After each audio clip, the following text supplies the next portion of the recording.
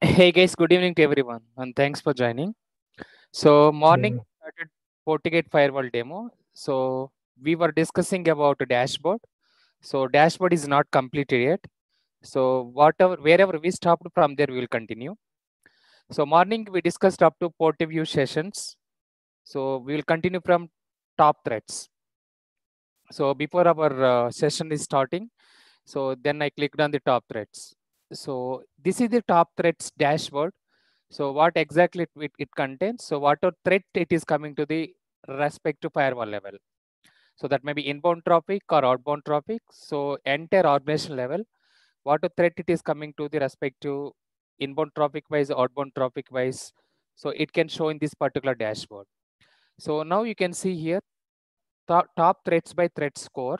So the threat score is depending on the combined sessions. It is not for a single session. It's a combination of combined session. So maximum it went up to 20,000 plus. Okay. You can see here blocked connection. So firewall is blocked whenever end user trying to access malicious activity. So that malicious activity may be websites or maybe trying to download something from the internet or maybe through phishing email attachments downloading and so on. So that blocked connections it is showing and the threat level is a high. So overall threat score, it is not for a single session, entire score, it is 60,420 and the maximum number of sessions for all those blocked connections, it is 1,107. Okay. If I'm clicking on this particular activity, then you will come to know what is the source and what is the destination. So from where to where these connections are going on. Let's go on.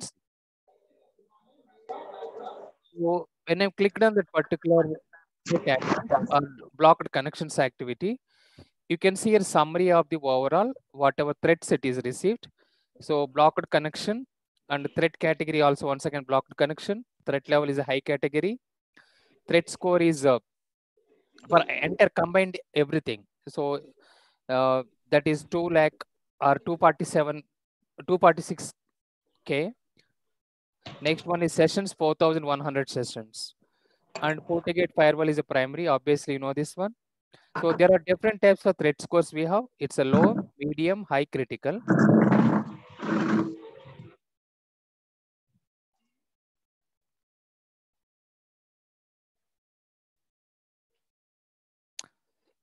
Okay. So sorry guys. Yeah, it is a low, medium, high, critical. So these are all the threat scores. Okay, based on severity wise. Now we can see from source to destination.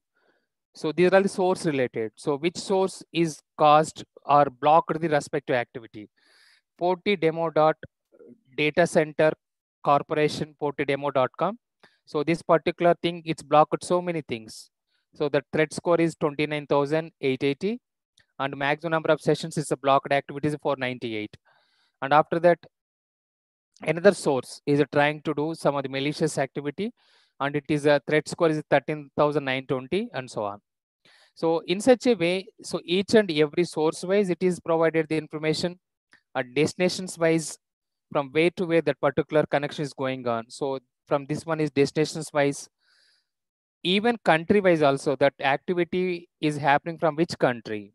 When the user is trying to access from which country application that is provided based on the ISP router, will come to know which activity. So you can see here, these are all the destinations they are trying to access. So next one is a country region. So based on the different types of wherever that respective destination is located. So those country we can identify and finally sessions. So overall number of sessions also it can see that is nothing but 4,100 sessions. So most of the activity it is coming from Canada and USA. Okay. So this is about overall top threats. So top threats only one category. That category name is blocked connections. Meaning when the user of the Fortigate company they are trying to access respective applications in the websites.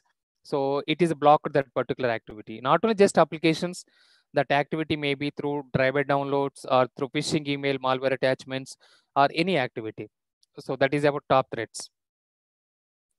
Next one is SSL VPN monitor.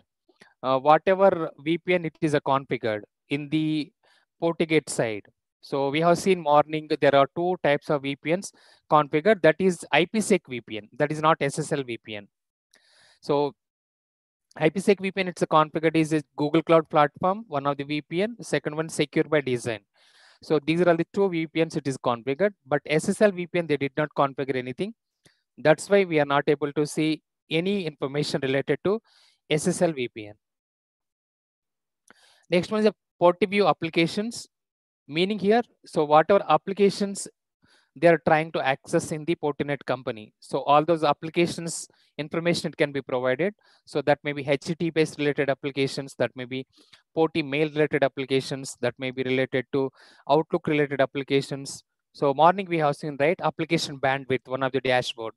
So here when the user is trying to access, when the external people they are trying to access, so that category wise it is provided. So first you can see here, it is a graphical representation. Next one is applications, which application is causing more bandwidth and so on. So based on the bytes wise, it is a ascending order it is provided. So first one is syslog. Even we have seen morning also. So syslog is occupying more. Okay, 2.26 gigabytes. Next one is a TCP 541. It is occupying next high top one. Next one is HTTPS related traffic, nothing but web traffic. Next one is a file transfer related thing. Next one, server message block messaging part. Next one is OneDrive. So in their organization, they are using OneDrive as well, related to Microsoft Office 365 and DNS related configurations and so on. So these are all the top applications they are using in their organization level. Okay. So that is about the PortView application side. So you can see here, based on the ascending order, it is provided. Next one is PortView destinations. So destinations here, which destination is consuming more bandwidth? So destination wise, so from which IP address? Okay, so which IP address it is consuming or based on destination wise. So source to destination, this particular dashboard is created dedicated to destination wise.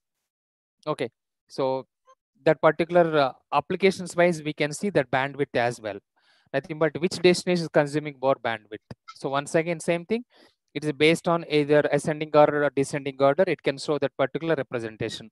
You can see this is the first destination, 172.30.72.98. It's within the organization itself. So syslog server, it is causing more bandwidth. So that is 565.64. Next one is one of the Google Cloud. So that is second destination. It's a combination of both internal applications as well as external destinations as well. So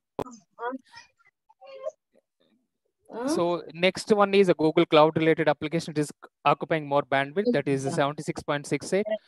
So which application is causing more bandwidth?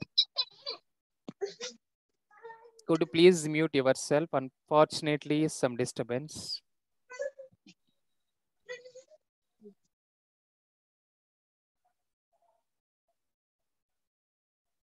Okay. So that is on the destinations wise here. Okay, previous one is a completely application point of view wise. Which application is causing more bandwidth? Even we can create one more dashboard also. Can you tell me which is the dashboard we can create? So now we have seen PortView applications, application wise more bandwidth utilization. Next one is PortView destination wise more bandwidth utilization. One more, we can create a dashboard. What is the dashboard? Based on these two, you can say.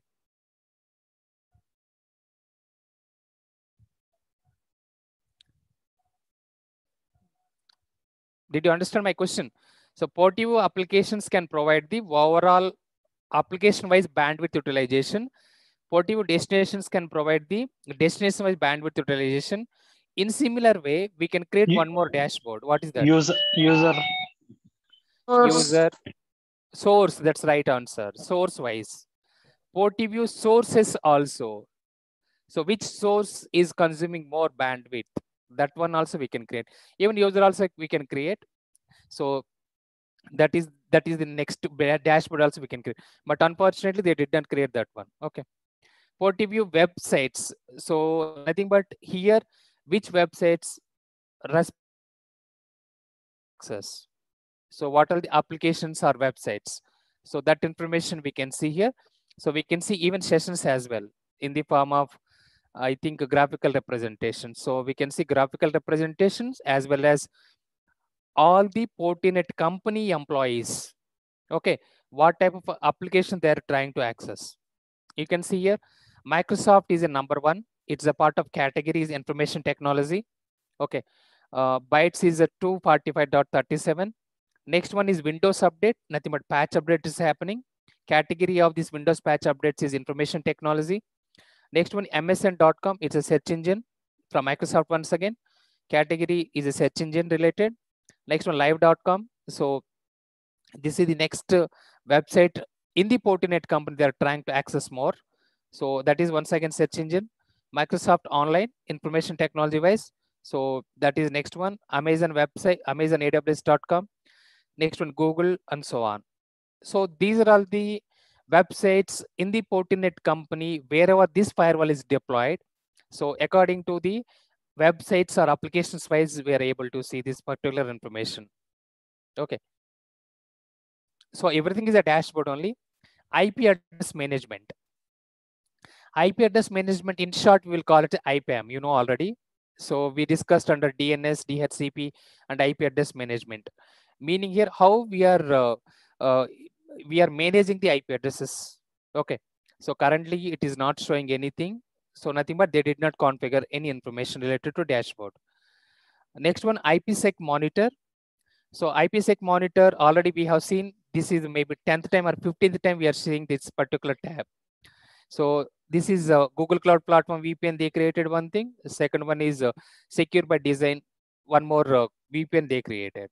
And also it is showing us how much bandwidth utilization. So you can see Google Cloud Platform, it is accessing very less bandwidth as compared to secure by design related interface bandwidth utilization.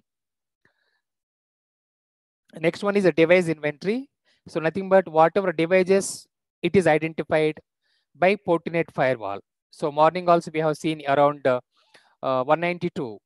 So now you can see it is reduced that particular count, meaning some of the devices maybe it is offline. Okay. So device inventory based on the operating system or hardware wise, vendor wise. So number one is a VMware. It is a 45 count. Number two is a Fortinet. It's a 12 count. Number three is a Dell related vendor. Number fourth is a Supermicro. Fifth is a Triplite, and sixth one is Samsung. So these are all the hardware devices that they deployed in the data center of the Fortinet company in California location, because this particular device is deployed in the California. So this is the pie chart, and this pie chart is represented based on the software operating system wise. This is based on the vendor wise. This is based on the operating system wise. Number one is other identity, nothing but it's not able to identify which operating system. Other means we are not sure. It's like anonymous. Next high priority one is a Windows one. Next one is a Forti OS, like a Forti switches, Forti application point, I mean access points, Forti routers, Forti email, and so on. Next one is Linux servers. Next one Forti email, once again Android. Status, one is online, second one is offline one. Interfaces, through which interfaces these particular devices are identified. So each and every, so according to now hardware wise, first one is Avian Technologies, that particular MAC address. It's a Linux server. So that particular MAC address of the device and also server IP address. Next one is a Dell operating system. Okay, so Dell vendor wise. In the similar way, Microsoft, in the similar Fortinet wise, and so on. So nothing but based on the vendor wise classifications.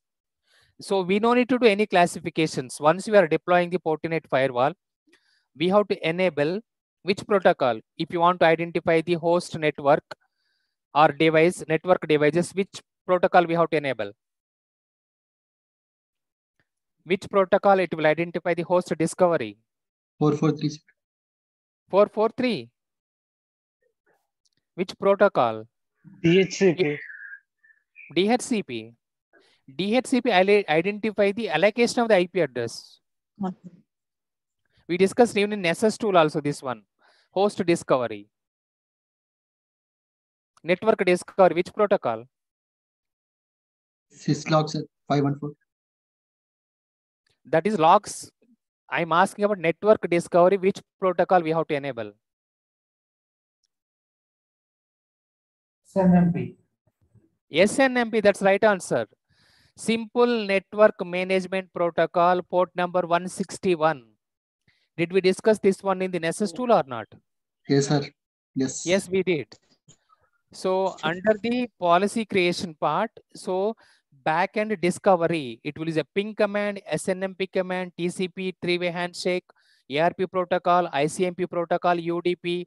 I told you all this is a backend process. Did you remember? Yes, sir. Yes, here also SNMP protocol, if you are enabling, so how many versions are there? Community strings of the SNMP. 3, sir. 3. Community string of SNMP. What are those community strings? What are the Session 1 and versions? session 2 are plain test, sir. Session 3 will Okay. be of what you call Encrypted. Encrypted test. That's Encrypted right. test. Yeah, SNMP version and SNMP version 2. It is a completely plain text username and password, and SNMP version 3 is a community related to private as well as it is a encrypted text. Right now in the every company we are using SNMP version 3. That's right answer. Yeah. So if we are enabling this one, automatically devices will be identified. So nothing but backend mechanism is SNMP. Okay, that is overall devices. Whatever, wherever this firewall deployed, so they enabled SNMP. So, and after that, so it will identify automatically network discovery part. Port view destination interfaces.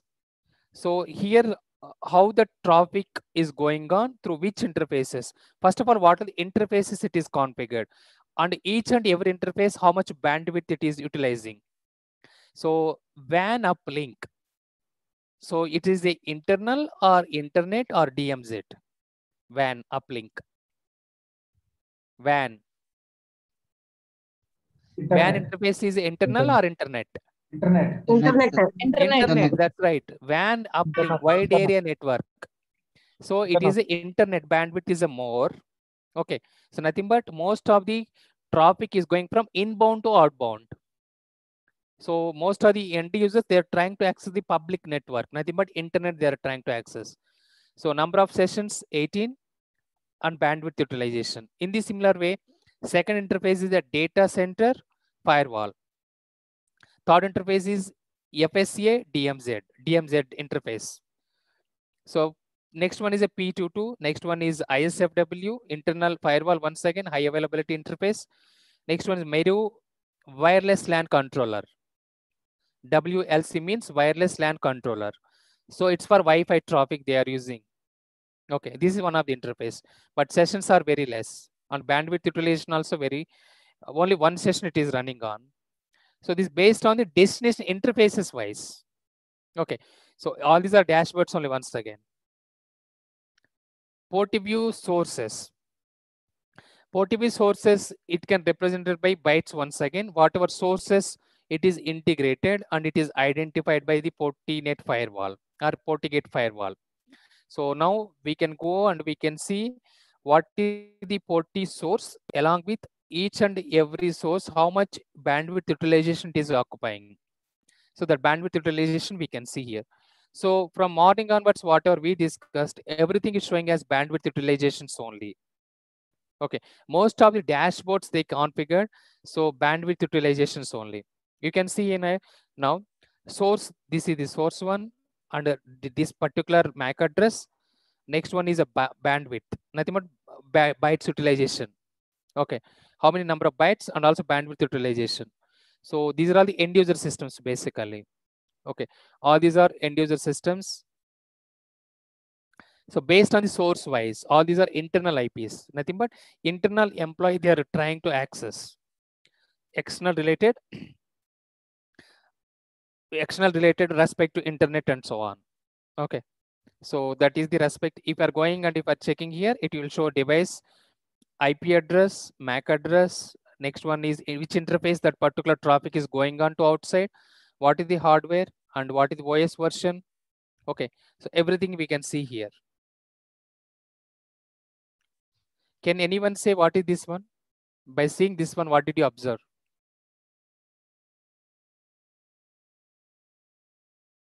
You can, are you able to see one more screen is coming here? Yes. Yeah, from which device is this one? Firewall. Which firewall? Whether whatever demo firewall is something else. Demo firewall only, high availability firewall. No, wrong. What is the demo firewall model number? What is demo firewall model number? 2000E. 2000E. But what is the hardware device it is showing here? 300E. So whether in between two different models, high availability will work? No, sir. No, sir. Then how did you say that? So it is a high availability model firewall. So it is nothing but ISFW. You can see here. So their naming conventions, they given ISFW, nothing but internal firewall. In the data center level, they are using two perimeter firewalls, two internal firewalls. So this is internal firewall. Is it clear now? That internal firewall model number is 300E. So whatever firewall we are using, 2000E. So that is primary firewall we are using. So nothing but, so one of the interfaces they integrated with even 300E as well, internal firewall also. Okay, so that is the meaning. In the similar way, if you are going and if you are clicking on, now you can see high availability. So this secondary firewall, this is the primary firewall of internal firewall. This is secondary firewall of internal firewall. Okay, what are firewall we are using a perimeter? How many, what are the different types of firewalls? Perimeter and internal. Yes. Now it's now you understood, right? What is the difference is theoretical and practical. So in their organization, wherever this firewall deployed, perimeter level they are using two firewalls. Internal also they are using two firewalls. Total how many firewalls? 4 firewalls. So internal firewalls model number is 300E. Perimeter firewall model number is 2000E. So that's what you should understand. Okay. So next one, yeah, this is same thing. It is repeating. Yeah, same thing. It is repeating. So they integrated several firewalls to this particular device. Yeah, you can see everywhere same interface it is coming. So that means they integrate so many firewalls to this particular perimeter firewall. So this based on source wise, now how much bandwidth it is utilizing. And DHCP monitor, even firewall can monitor DHCP as well. So what is the respect to IP address? I'm not sure whether they enable. Yes, they enable. So total right now, so it is leasing to three devices. So the 3 devices are, so this is the first device, desktop device. Next one, this is the device. Next one, this is the device. So right now, so Fortigate firewall is giving DHCP leasing to 3 devices. So those 3 devices are this one. Interface information also they provided. Okay. Host information also. So this is the first host, so desktop device. Next one, Porti switch. Next one is Metropolis. So these are all the 3 different types of devices. Okay. One is workstation, or sorry, one is desktop. They given IP address leasing. Second is they given one of the IP address leasing to Porti switch. Third one is host name. Sorry, Metropolis. It's one of the tool basically. So PortView policies. So what are policies we're configuring? So this is dashboard only, but we will not configure policies are here. Where we will configure policies, implementations where we will do it, firewall policies. Which tab we can go and do policies or rules implementation or configurations? Policy and objects. Yes, policies and objects tab, that's correct. So here now, what is this dashboard? This dashboard is representing, so which policy is consuming more bandwidth?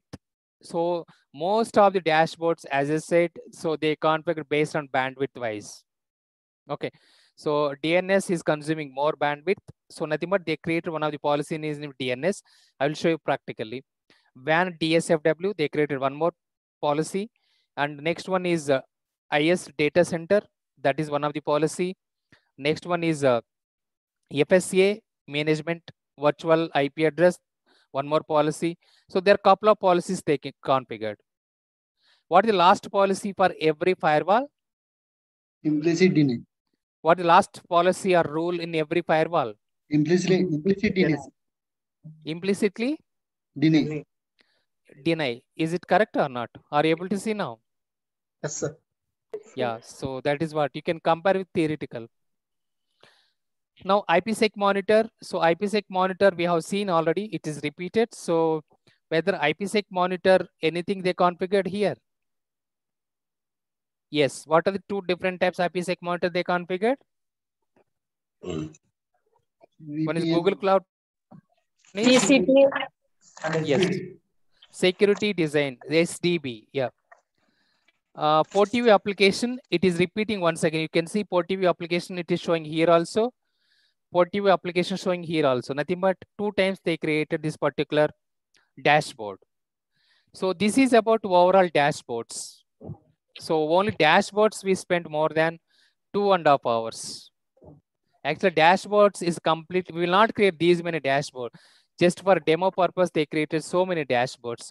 But most of the cases in the organization level, we'll create it only maybe more than maybe 10 to 15 in between. That's all. Whatever critical traffic it is coming, those dashboards only we will create. So out of these, everything, whatever we discussed. So what is the important tab, guys? Which one is important tab? Security. Yeah, security. And second one? Second one? In this one? And devices. One is security, second one? Users and devices. Test. Users and devices. Okay. Any other? Port sessions. Text. Top threats. Top threats. Yeah, top threats, because what are threats are coming to organizations, we have to monitor that one also. Top threats and security, these are all the two important tabs. Normally, we'll monitor regularly. Okay, so that is about overall dashboard.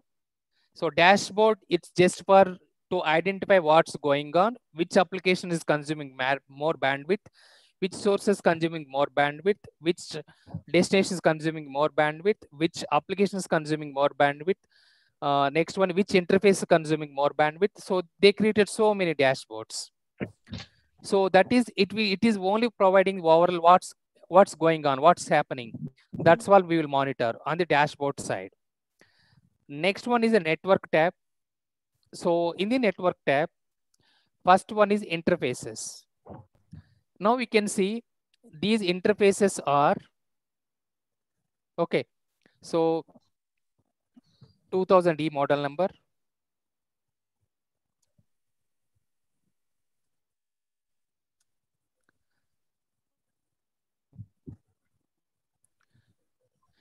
Are able to see these interfaces? It's a combination of both RJ45 as well as even optical interfaces as well. Okay, morning I have shown, right? So data sheet as well. So this is the Fortigate 2000A dashboard. So these are all the interfaces. One is management interface and one is pen drive. So something backup you want to configure. So we will use a pen drive as well.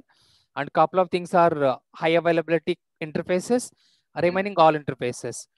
One of the interfaces we have to configure to switch. One of the interfaces we have to give to proxy. One of the interface we have to give to IDS IPS devices. One of the interface we have to give to ISP router. One of the interface we have to give to web application firewall. In such a way, every interfaces we have to configure and we have to give. We have to connect basically. Give means connect here. So now coming back here. So whatever this particular dashboard it is showing.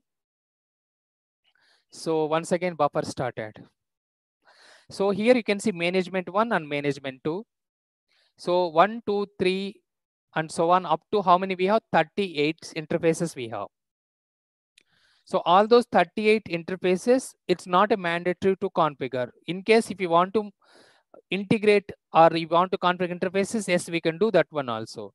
So these interfaces are combination of both RJ45 as well as even optical interfaces also. RJ45 it will support up to 100 gig, not 100 gig. Say 1 gig or 10 gig. So more than 10 gig we will use for optical fiber interfaces. Okay. So now coming back. So here, how can we monitor which interface is up and which interface is down? Anyone? How can we say that which interface is up or which interface is down? By seeing this one.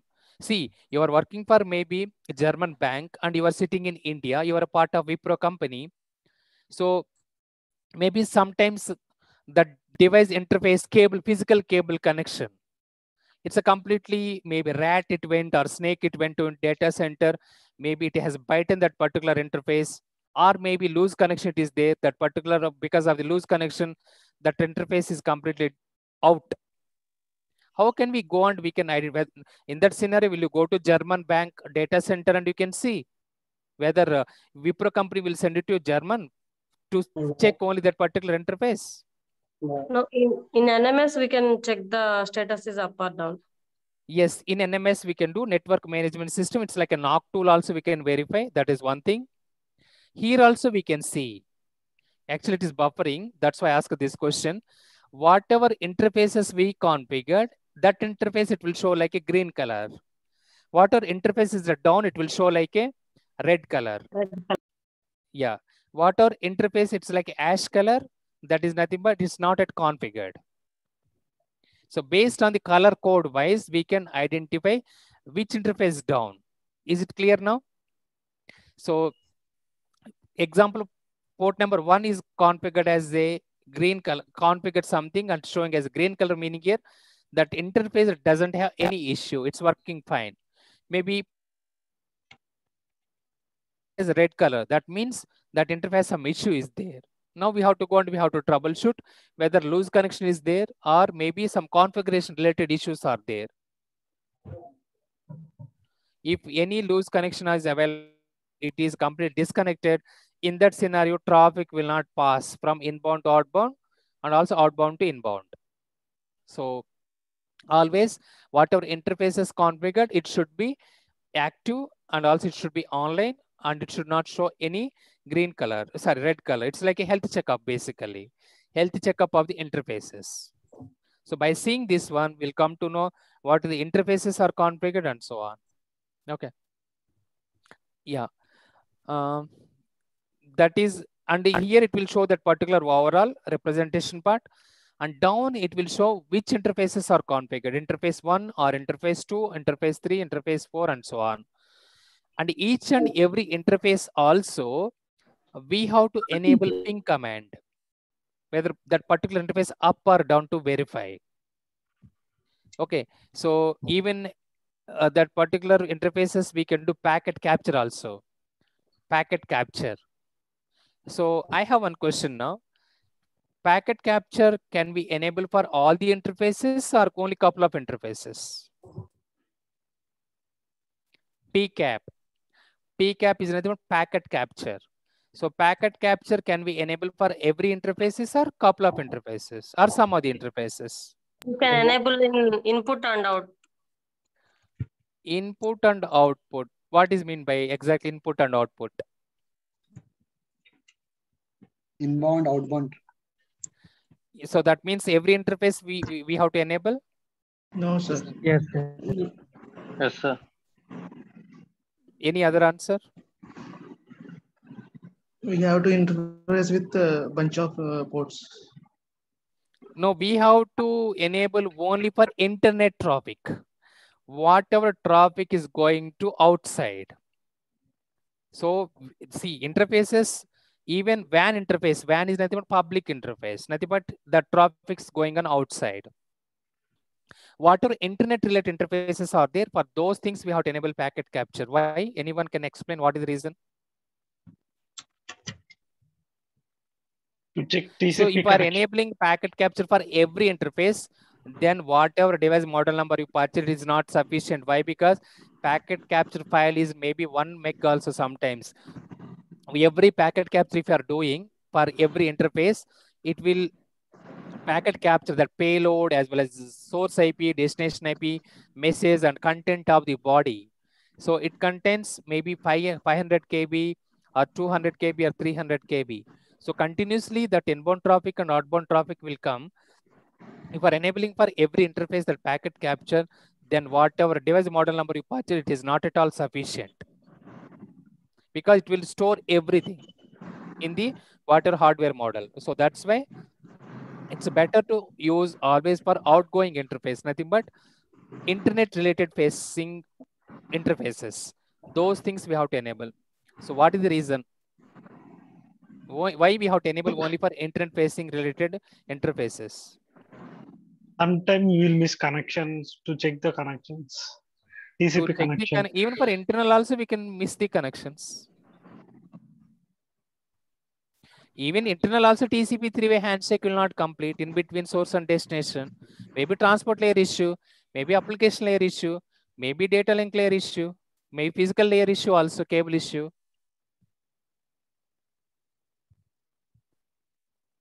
Why? Because most of the attacks will come from internet. Most of the attacks will come, cyber attacks will come from internet. So as I said, very beginning also, at the time of demo itself, nowadays 90% of the attacks will come through only internet. Inside the threats are very, very, very less. Inside the threats, maybe morning someone is asking like someone wants to delete the data or code. In that scenario, how can we trace that particular activity? So that is one type of insider threat. Even someone is copying through pen drives or sending the mails from personal to professional as a data leak prevention, data leak. That is insider threats. For insider threats, it will be less as compared to external attack related threats. So most of the 90% of the attacks will come from the internet only, like a cyber attacks. In that scenario, whenever any attack will come, and if you want to do deep investigation, so for troubleshooting purpose, debugging purpose, fixing the issue or fixing the respective problem, we need so only for internet facing related packet capture. So then we'll go and we'll identify where is the exact issue, how that particular attacker it has entered into the organization level, what the payload and so on. That's why it's better to have always for internet facing related interfaces, we have to enable the packet capture. So here all those interfaces, whatever interfaces it is configured, all those interfaces we can see here, and also we can see the IP address and MAC address. Additionally, even we can see the what is the different types of service it is enabled, whether HTTP or HTTPS or ping or ICMP and so on. So sir, can I share my screen? Yes, please. Just wait, sir.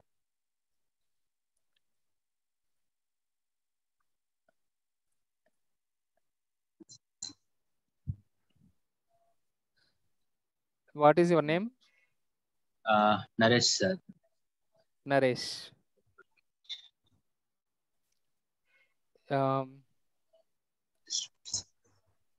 One second. Your video also on, I think, Naresh. Sir. Naresh. His host name is RK14024, sir. RK? RK14024. 14024. Okay. 14024.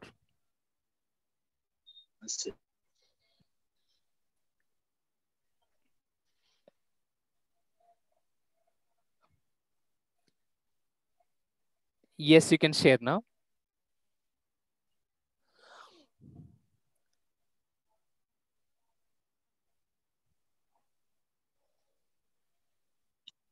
Naresh, can you share your screen? Sir, actually, I've opened in my Lappy, sir. Lappy only. Just you can click on share screen. Down is an option is available, right? Green color button. Share screen. Share screen. Okay, sir. Click on share screen. Microsoft. No. Zoom meeting only. Zoom meeting only. Click on share screen. Yeah. Hi, sir. Can I share my screen? Yes, anyone is fine. So who's that? What is your number? Nasimun only. Nasimun, I think you recharge so much of data in even in your mobile also. Great.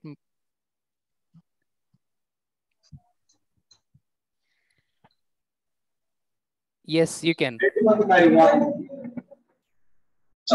evening. Yeah, Nasimun, carry on.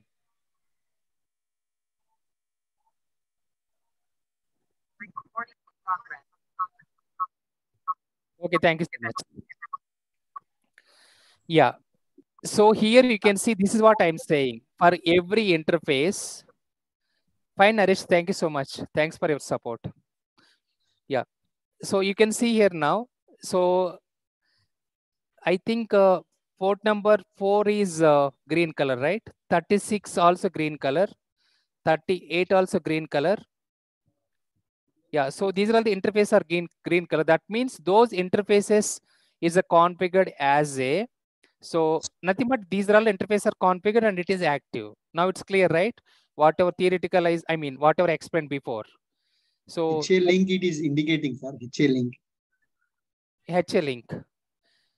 HA Availability. link. High availability, I think they did not configure, I mean, whatever inbuilt it is supporting, one of the interface they configured is high availability. You can see down.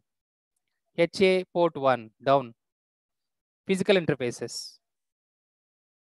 So as I said, even whatever by default HA interface, you can configure that one also. If you are not interested, whatever by default interface is providing by the tool or hardware device, in that scenario, even one of the interface, whatever 38 interfaces are there, right? Those interfaces also we can configure as a HA interface. That's why one of the deployment method I told you as a HA. Is it clear? Yeah, yes, sir. Yeah, whatever by default HA they provide interfaces, we can configure that one also. Otherwise, whatever 38 interface in this scenario, it is showing even one of the interface we can configure HA as well. Okay, now you can see what are green color symbols are not green color symbol, color code is there. Those color codes are completely active interfaces. Those interfaces are configured. Is there any red color interface? No, sir. No. Yeah. So that means, yeah, there are no issues. But some of the ash color also we can see nothing, but they are not at all configured. Sometimes what will happen, some of the interfaces they will configure, but physical cable connection they will not give. Those interfaces also it will show like a red color only. Okay. So now come down. So little bit up, little bit up. Yeah, little bit up, up, up. Not down, up. Yeah. Only this one. I think aggregated interface also will be there. Go up, up, up. No, no, no. You are going down, I think. Go up. Once again. Once again. Yeah. You can see SFWAGG 802.3AD. It's an aggregate interface. What is an aggregate interface? Several interfaces we can configure as a single interface. Example, I can configure 1 to maybe 16. 1 to 16, all those interfaces, I can make an aggregate interface as well. Aggregation is nothing but summing of all these, right? So 1, 2, 3, 4, 5, 6, 7, 8, 9, up to 16. Grouping. So I can agree like a grouping, that's correct. Grouping the interface, that is called aggregation. So that one we can represent using 802.3 AD. It's a one of the IEEE standard, I think so. Yeah. So that is a dedicated interfaces. That name also it is given. Next one, physical interfaces. So down we have physical interfaces. So HA port 1, HA port 2, management IP address, management 2 IP address, port 4. So all these interfaces it is configured. Come down a little bit. WAN interface it is configured. So come down. So many interfaces it is configured. I want to see whether any services it is enabled or not. Could you please go a little bit right hand side? Could you please go to a little bit right hand side? Yeah, this is what I'm saying. So administrator interfaces, each and every interfaces, what are services we have to enable. So I was explaining right previously. So whether ping should be required or not, HTTPS is required or not, SSH is required or not. Why we have to enable all these? In case, example, something is going down, as I said, one person traveling from India to German, it's very difficult. So we can go and we can troubleshoot directly through remotely. Okay, so using ping command. If I'm enabling ping command, then only we can ping that particular interface. Otherwise, we cannot ping that particular interface. Even if we're enabling particular interface IP address, we can access through graphical user interface, HTTPS : that particular IP address of the interface. So that is mean even we can log in through even PuTTY as well, SSH. So that particular interface we can backend, we can log into SSH as well. So that's why whatever interface are very important to organization level. So what critical traffic wherever we are monitoring. 1 second.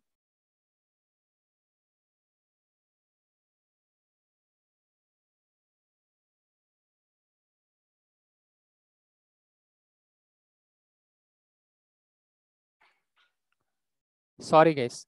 Yeah. So whatever interfaces, it's a critical to organization, whatever critical traffic, either it is inbound or outbound, those interfaces, we have to enable all these services, ping, HTTPS, SSH, and so on. Okay. So something it is going down or something it is, maybe some of the issues are there. In that scenario, we can use that particular services and we can troubleshoot or we can debug that particular interface issue. So that's why we have to enable all these administrative access or services. Okay, that is about overall interfaces. Okay, yeah, next one, DNS. As I said, every device we have to integrate with the DNS server. Okay, so one is a management type we have to allocate. Second one is we have to integrate the DNS server, primary DNS and secondary DNS. Even for SM tool also we have to integrate. Even we have to integrate with the IDS IPS tool, firewall tool, proxy tool, every tool we have to integrate. Why? Because so whenever that user is trying to access any applications, in that scenario, that request will go to DNS server. From DNS server, it will go to firewall, also can monitor whether it's a malicious domain or whether it is a legitimate domain or fake domain or defaced domain. So that's why every device we have to integrate with the DNS server. Okay. So the primary DNS you can see. So 96.45.45.45, whether the public DNS or private DNS or Fortigate. Public. Public. That's what I told you, right? Theoretical part as well. So in the DNS server side, so every organization, they will maintain two types of DNS servers. One is a public DNS server, second private DNS. Under public DNS server, once again, primary and secondary, and private side, once again, primary and secondary. Now we can compare theoretical and practical. So now they integrated with the public DNS server because it's a demo tool. If they are integrating with their primary DNS, everybody can see that particular IP address of the DNS server. Maybe we can go and we can do DNS spoofing attack or DNS amplification attack or DNS poisoning attack. So that's why they did not integrate with their primary DNS, private DNS. So they integrated with their public DNS. Hope it's clear. So now you can go local domain name. Local domain name, nothing but respect to our Fortigate demo tool name is nothing but fortidemo.com. So that is the domain name they provided. So DNS protocols. So what are the different DNS protocol we use normally? You know already, TCP and UDP. Okay. So only one server it will support for both TCP and UDP. Which one? DNS. Yeah. So only DNS will support for both TCP connections as well as UDP connections. Nothing but UDP online streamings, okay, online movies or online streaming and so on, like a live thing, everything. So TCP is nothing but whatever other than any other. So that is nothing but TCP connection. So it's an entire question, guys. So which server or which protocol it can support for both TCP connections as well as UDP connection? So that is answer is a DNS server. Okay. So DNS protocols, it is a DNS, TLS, and also HTTPS. It is supporting for all those. Okay. So next one, DNS servers. Next one. Yeah. So DNS server. So in this scenario, already we integrated, but through which outbound interface that resolution will happen. So that resolution happening one of the aggregate interface. They configured one of the aggregate interface, right? So using that particular interface, so this domain request will go outside and it can validate. First, it will go to the respective our internal DNS. From internal DNS, it will go to our firewall. Firewall, it will go to public DNS. From public DNS, it will go to outside of the organization. This is the way how that particular flow will go. Think about network architecture diagram. So that is the DNS server interface. So through which interface that the DNS resolution is happening? Aggregate interface. Okay. Next one, IPAM. So IP address management, IPAM. So here they did not configure anything. So for managing of IP address, they are not using DNS server. Okay. So DHCP server, because only 3 DHCP clients it is leasing purpose it has taken. So what are those 3 devices? Which 3 devices Fortigate firewall is giving for lease time? We have seen already. Metropolis. I'm sorry. Port 4, sir. Metropolis. Okay, port 4, that's right. Yeah, port 4, that's correct. Metropolis. One more. Port switch. Yes. Port 4 is nothing but desktop basically. That is desktop one. One is desktop, one is port switch, one is Metropolis. That's right. Only 3 devices only it is giving leasing of the IP address. That's why it is not enabled IP address management. If it is more than 10,000 or more than 1,000 or more than 100, that time we should enable which IP address for what.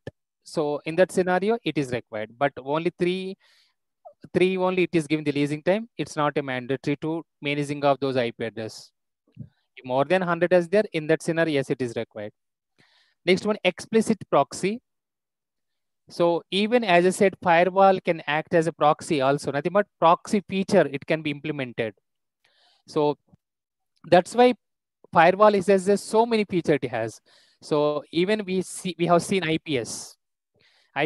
Now we are seeing proxy as well. So now proxy is a subset of firewall. Now it's clear, right? Why firewall is so important to organization level? Because every feature it is supporting by firewall, almost. Okay. So now click on explicit web proxy. No, enable that one. Yeah. So now you can provide the interface, through which interface that proxy is providing, and what is the IP address of the proxy server, from which team we have to get the proxy server host name or IP address. Which team we have to ask to get the host name or proxy server IP address? Proxy team only.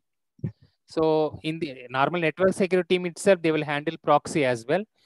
So we have to take that particular interface, water proxy, it is going on outbound connections, that interface, listening on the interface, that is aggregated interface most of the cases.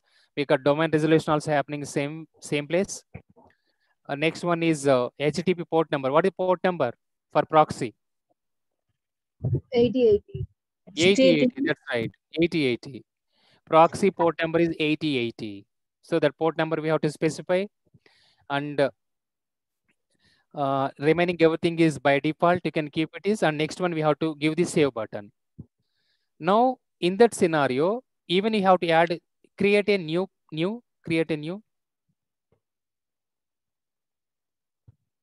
Yeah, here we have to provide the example name of the proxy server, Zscaler proxy example. Can you type Zscaler? Zscaler, Z-S-C-A-L-A-R. Z-S-C-A-L-A-R. What are the other proxy servers we discussed? Tools. What are other proxy we discussed? Cisco proxy is there. What is the correct name? Cisco is there, but what is the correct name? Cisco Umbrella. Cisco Umbrella, Open DNS, that's right. So Zscaler, Open Umbrella from Cisco. Next one, we have Citrix. What else? WebSense. Blue Coat. WebSense. Yeah, Blue Coat. All these are proxy servers. You are right. So example Zscaler and the proxy address type FQDN. So FQDN means frequently queried domain name. Nothing but host name, indirectly host name. FQDN is nothing but host name. Either you want to enter IP address or host name. Which one you want to enter? So anything is fine. So now take proxy address. So Zscaler proxy. Example, you can type 10.10.10.1.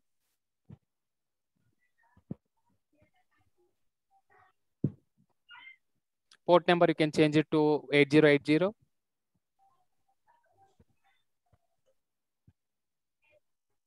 Yeah. So this is nothing but how to integrate with the proxy server. Now what will happen whenever user is trying to access any of the application or website, maybe consider youtube.com. First request will go to DNS server. DNS server will validate. Okay, YouTube is a genuine thing. Then request will go to proxy. Proxy can validate. From there, once again, it will go to firewall. Even firewall also will validate. So many defense in depth controls are available. One is a DNS server. Second is a proxy server. Third one is a firewall. Now it's clear, right? How many controls are available for everything. So many defense in depth controls are available. It's like a layer approach. Now we have to give save button. Okay. So now based on the signature based detection mechanism, based on the behavioral based mechanism, so respect to domain, whenever the end user is trying to access, in that scenario, either it will block or either it will generate the alert notification. So this is nothing but proxy server enabling option. Yeah. So please, next one, SD-WAN. So this one is mainly for the WAN interfaces side. So and also we can see the what are the different type zones we configured, and also is there any performance issues like in latency or network bandwidth issues and so on.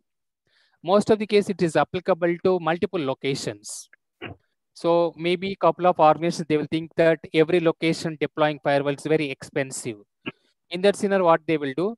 So they will export network bandwidth traffic. They will integrate to primary site or headquarters from remote offices. So in that scenario, is there any network latency or bandwidth or jitter? Jitter is nothing but getting the voice or traffic will be delay. That is called jitter. Okay, all these things we studied in engineering, right? Jitter, delay, latency, all these. So that particular information, it can be provided by SD-WAN. So here it can provide the server and also what is the pack. You can see down it is mentioned already. I did not see. Down. Yeah. A name and detected server and also packet loss. How much percentage of the packet is dropping? Latency, nothing but bandwidth delay. And jitter, nothing but whatever packet is dropping, that particular option. And failure of the threshold. And also recovery threshold. So meaning here total entire packet dropping and resetting of the packet, and also retransmission of the packet also will happen. So that is nothing but SD-WAN related. Okay. Static routes. So under static routes, so as I said, we will use a couple of things. Either we can use a static or a dynamic or EIGRP or RIP or OSPF and so on. But here they configure like a static route only, nothing but from. So you can see 0.0.0.0 means anyone can explain what is 0.0.0. ICMP protocols. Source IP. Source IP. Source IP. But what is 0.0.0? Any Source IP, sir. Default only the cloud environment. What is 0.0.0.0? Internet. 0.0.0. Any, that's correct. But this scenario, destination is 0.0.0. We are exposing to the public, meaning here it's internet. You can see now WAN uplink also it's enabled. Meaning here gateway IP address is 172.30.72.254. That is our internal IP or external IP? Internal IP. Internal IP. That one is routing to where? Destination 0.0.0.0. Is internal or external? Internet IP address. External. So routing is going from So one gateway to another gateway. So how that particular route will happen? So from core switch to till it will go to ISP router or nothing but internet connection. In this scenario, so I think as per my knowledge, you can see 10.89.0.0.16 is there, right? /16. From there, it is reaching to internet. So static route 1, from there it will go to the 10.8.88.102.0. From there, it will go to 130.0. From there, 210.0.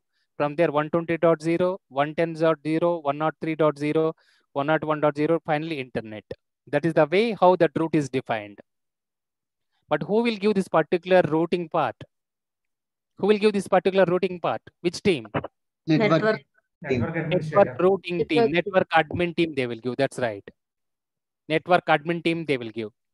So finally, from internal to external, how the route is defined. This is network routing and switching, not switching, routing.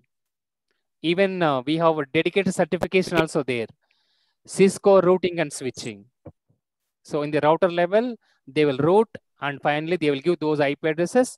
We have to configure. We will not do anything. Just whatever routing IP address they given, we'll copy paste it here. That's all. That we will define. Okay, that information will be provided by respective network engineer team or network admin team. So how the traffic is going on. So they will define the routing part and we have to take that information and we have to configure here. That's all our role.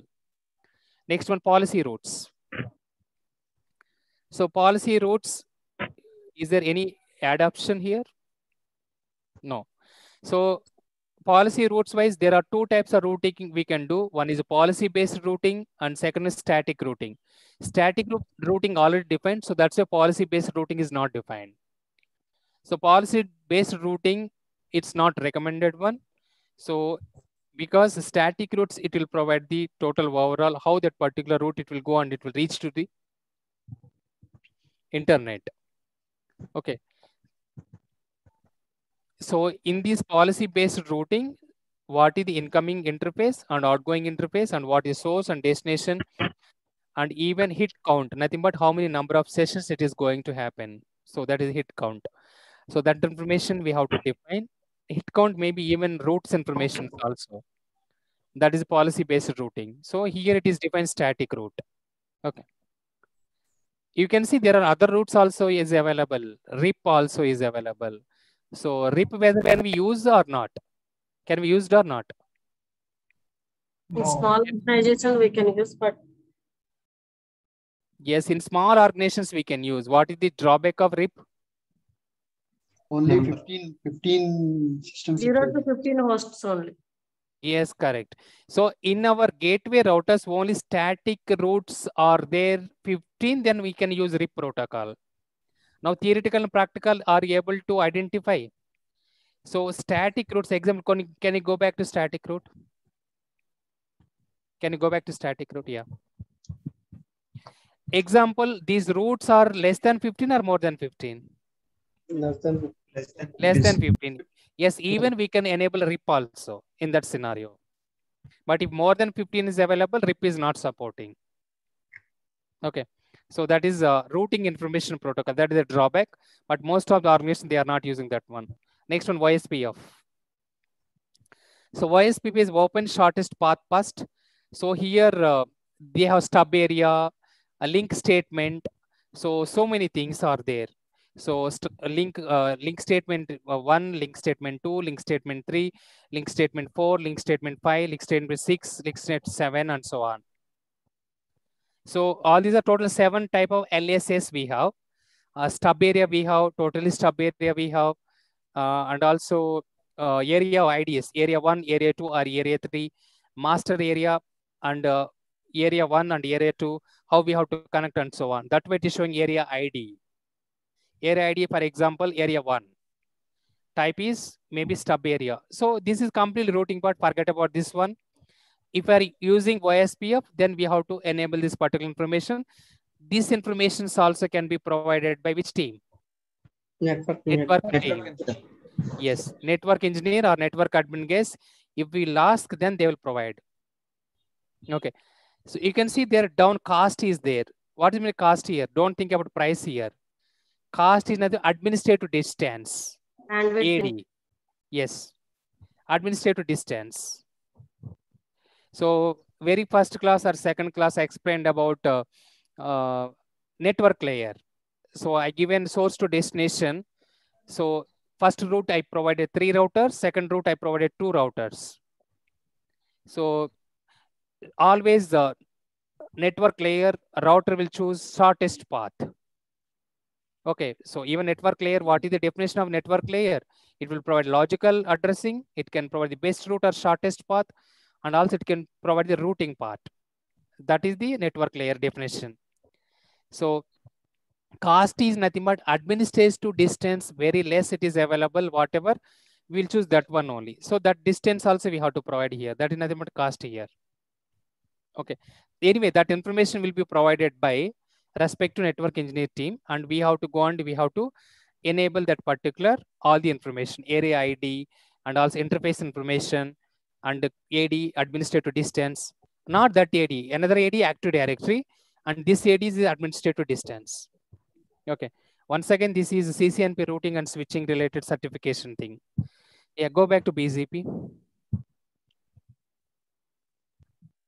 So BGP is a border gateway protocol. So this can be used for mainly what purpose? External connectivity. External connectivity, that's right. Nothing but internet. External connectivity, that's right. So nothing but internet indirectly. For internet purpose, we'll use the BCP protocol, but routing purpose, I don't think we'll use a BCP protocol. Only for example, every organizations, will they use a single internet connection or double internet connection? I mean, high availability. High availability, yes. Example, so whether they will use both the vendors are same or different? Same vendors. Internet wise. Different vendors. Different vendors. Different vendor, that's correct. So if they will use primary connection is Airtel connection, secondary connection they will use a Vodafone. Why? Because if they will use both the connections, same vendor, in that scenario, if Airtel will go down, obviously another link also will go down. That's why they will choose 2 alternative vendors for the internet connectivity. One is if they will choose Airtel, and second one is Vodafone.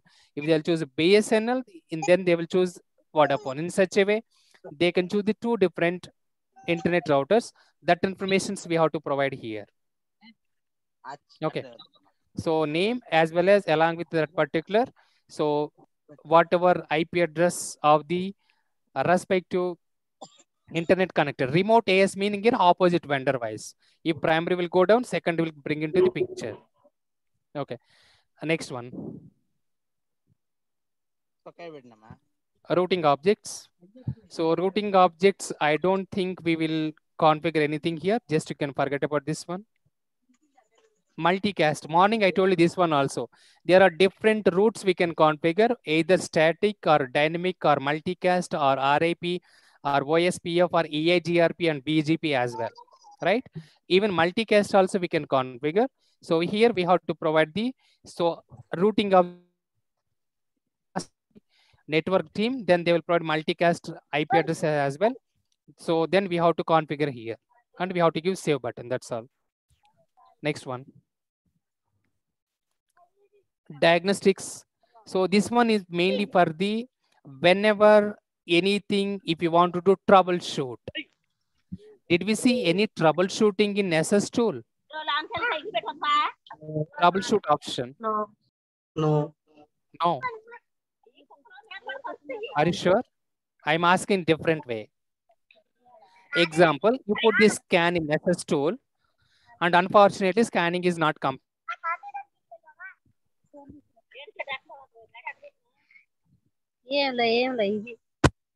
What will you do?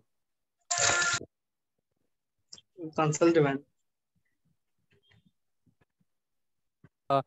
Scanning of the server. One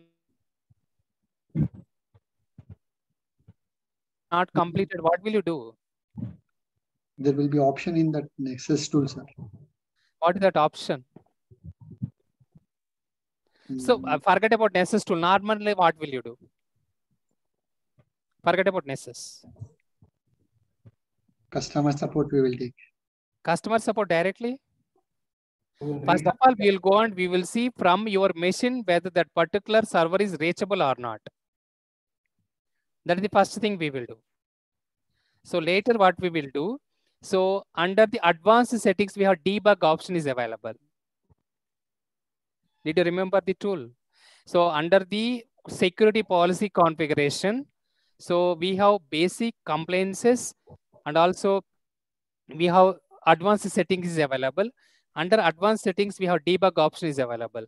So after SCADA, brute force attack, malware, file upload options, web applications, we have advanced option is available. If we are going to advanced option, we have debug option is available. Why will use debug option? For diagnostics purpose only, troubleshooting purpose. In case something you are not able to identify, where is the issue related to scanning? So if we are enabling the debug option, logs will be generated backend.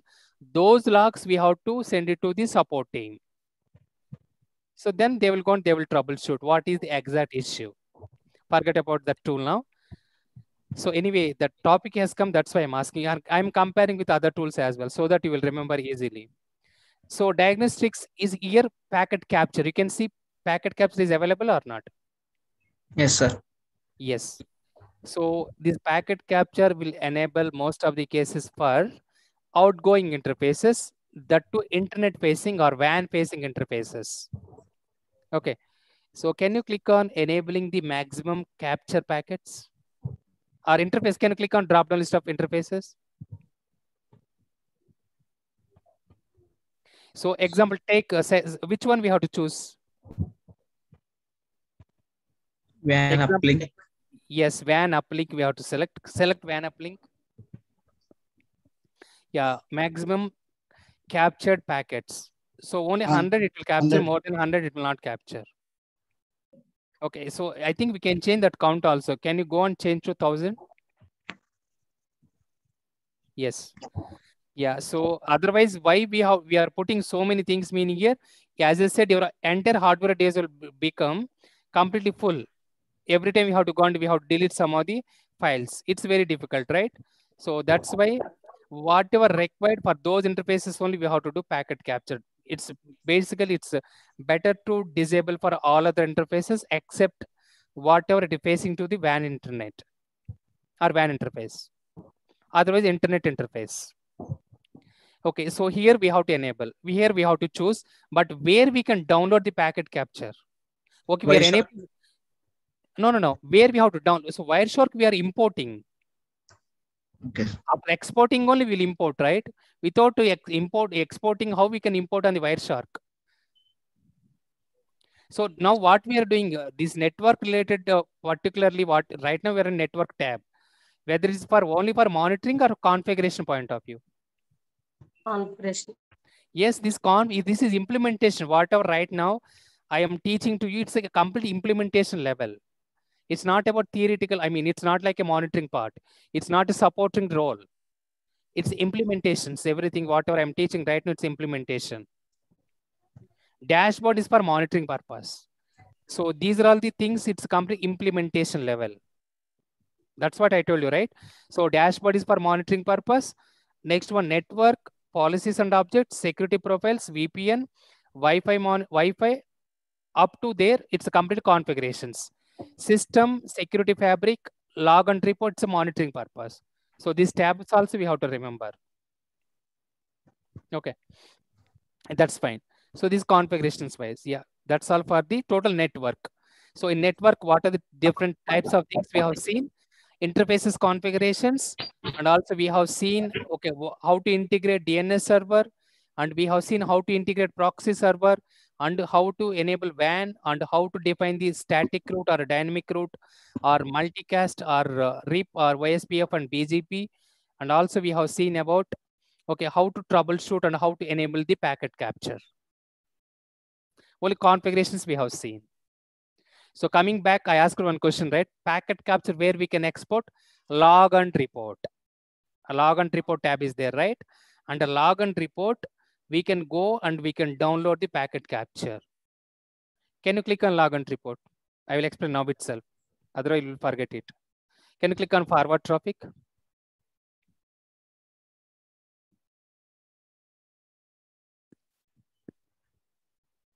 Yeah.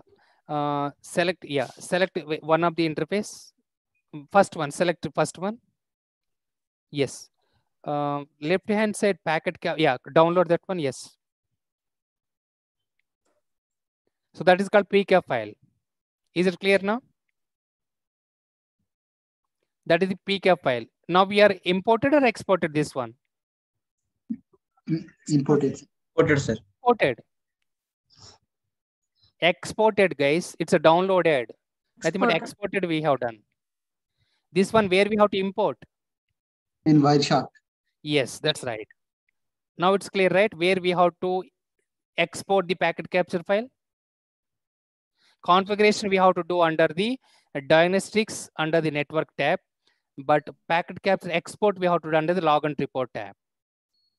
So when we have to do, first of all, this network traffic analyzer or Wireshark analysis, when we have to do this analysis? For analyzing the traffic. When abnormal activity. Normal activity. Abnormal activity. Yeah, not about that one. Just whenever, in case SIM tools, you are not able to identify where is the exact issue, whether real it is happened or not. For deeper investigation, we have to come back to this particular firewall. Then we have to export, and then we have to go and we have to identify whether application layer issue or network layer issue or server issue. So that time we have to, not only just for malware related, for any issue, in case SIM tool is not able to identify, not able to do the investigation. For deeper investigation, we have to come back to firewall. So now after coming back here, whatever the IP address, whatever destination and source it is provided the SIM tool alert notification. So we have to come back to log and report tab and we have to click on add filter. Search button is there, right? Search button. Click on search button. Yeah, you can give source. Yeah, now you can take that IP address from the SIM tool. SIM tool alert will come, right? SIM tool alert 10.10.10.1 for suppose. Select example, any one of the IP address. Any one of the IP address. Apply. Now we have to go and you have to see what's going on. Now it's clear. When we have to come back to firewall from SIM tool. Yes, sir. Now from source to destination, what's going on?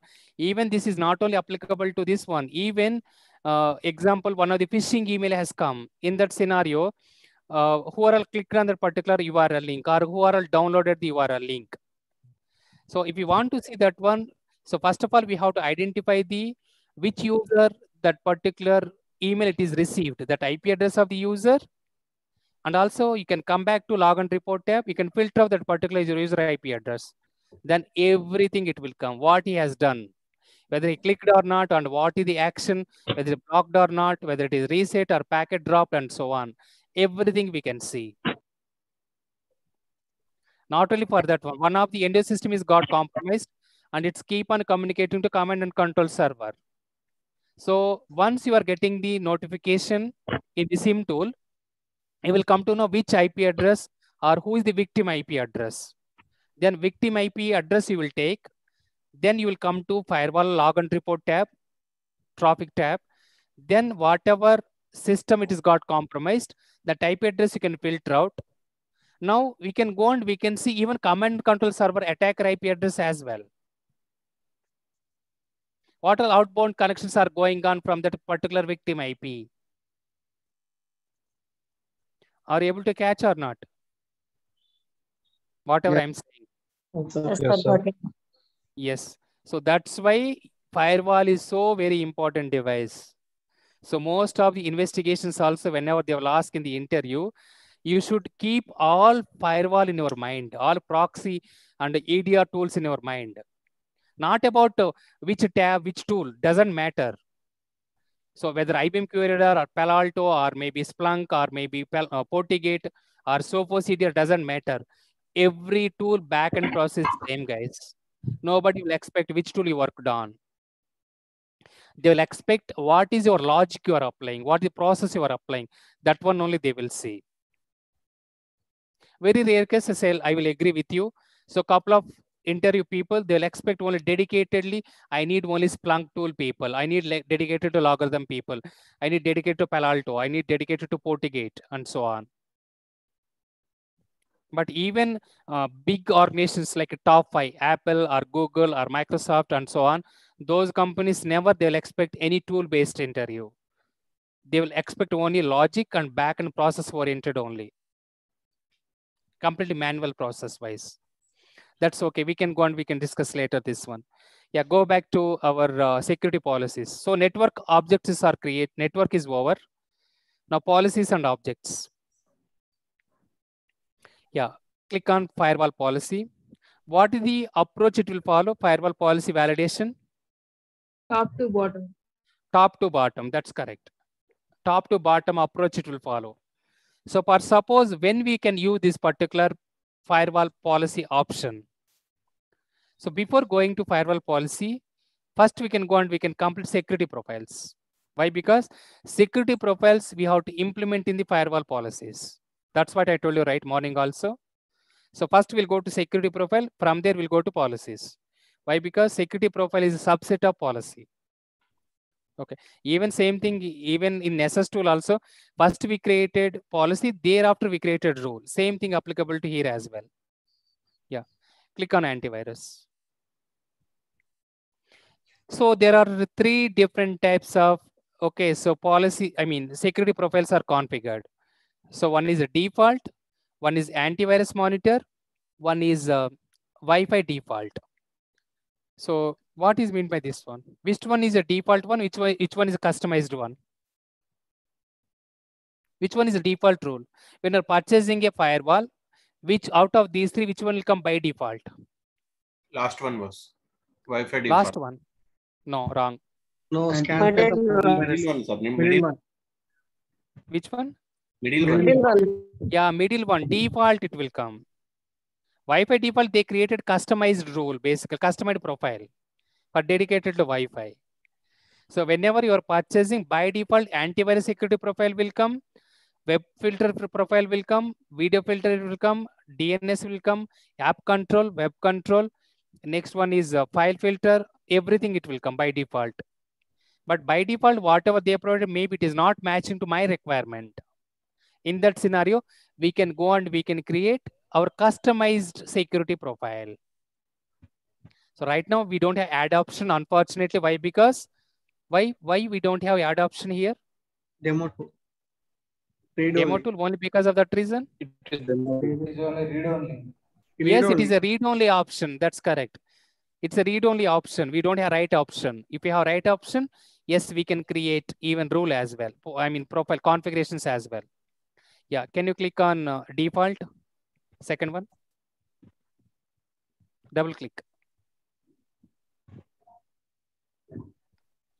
Yeah, by default, this one. Now, what is the profile? It is by default. I mean, antivirus profile we are discussing. So name of the profile is a default. Next one is comments, scan, file, and block viruses. Whether it will block only virus? Whether it will block only virus? Oh no, all malware. Yes, all malware category of the files. That's right. Now you can see antivirus scan block. So meaning here, whenever any malicious activity is there in the file, after scanning, it has to block automatically. Even EDR also will doing same thing, but it's like additional control. This is in the dedicated to network layer. So that is on the host level. This is on the network level. Okay. So next one is a feature set, flow based or proxy based. So flow based meaning here, so water traffic it is coming like a net flow data and so on. Proxy based meaning here, if you are integrating the proxy, then we have to select as a proxy based. So now coming back on the inspected protocols. HTTP or HTTPS, drive-by downloads. So drive-by downloads through which protocol? Drive-by downloads through which protocol? HTTP protocol. HTTP or HTTPS. Drive-by downloads are clear or not? Yes. Next one, SMTP, POP3, IMAP. Phishing emails. Yeah, phishing emails. Simple mail transfer protocol, Post Office Protocol, IMAP. What is the port number SMTP? 25. 25. 25. Top 3? 110. 143. 143. 110. 110. 110. Yeah. IMAP. IMAP. 143. 143. Yeah. 110. 143. So email, phishing email, malware attachments. So second criteria is matched or not? So what is the next option? So one is driver downloads we discussed in the malware theoretical part. Second one, phishing email attachment. Third one, File. through pen drives, through mobile devices, through pen drives, FTP, file transfer protocol. So copying something through pen drives or copying from one device to another device. So FTP, CFS, MAPI, and SSH, all these are file based. So all three things are covered, right? One is a drive-by download option is covered through HTTP, and phishing email attachments via POP3, IMAP, and SMTP. And the next one through remote devices. So FTP, CFS file systems, IMAP, sorry, MAPI, and also SSH. So now everything we covered, whatever theoretically we discussed, how the malware will enter into the organization level. Sir, CIFS means, sir? CIFS is one of the file system. I forgot the full name. It's a file system related. Okay, sir. Let me Google it. Give me 1 second.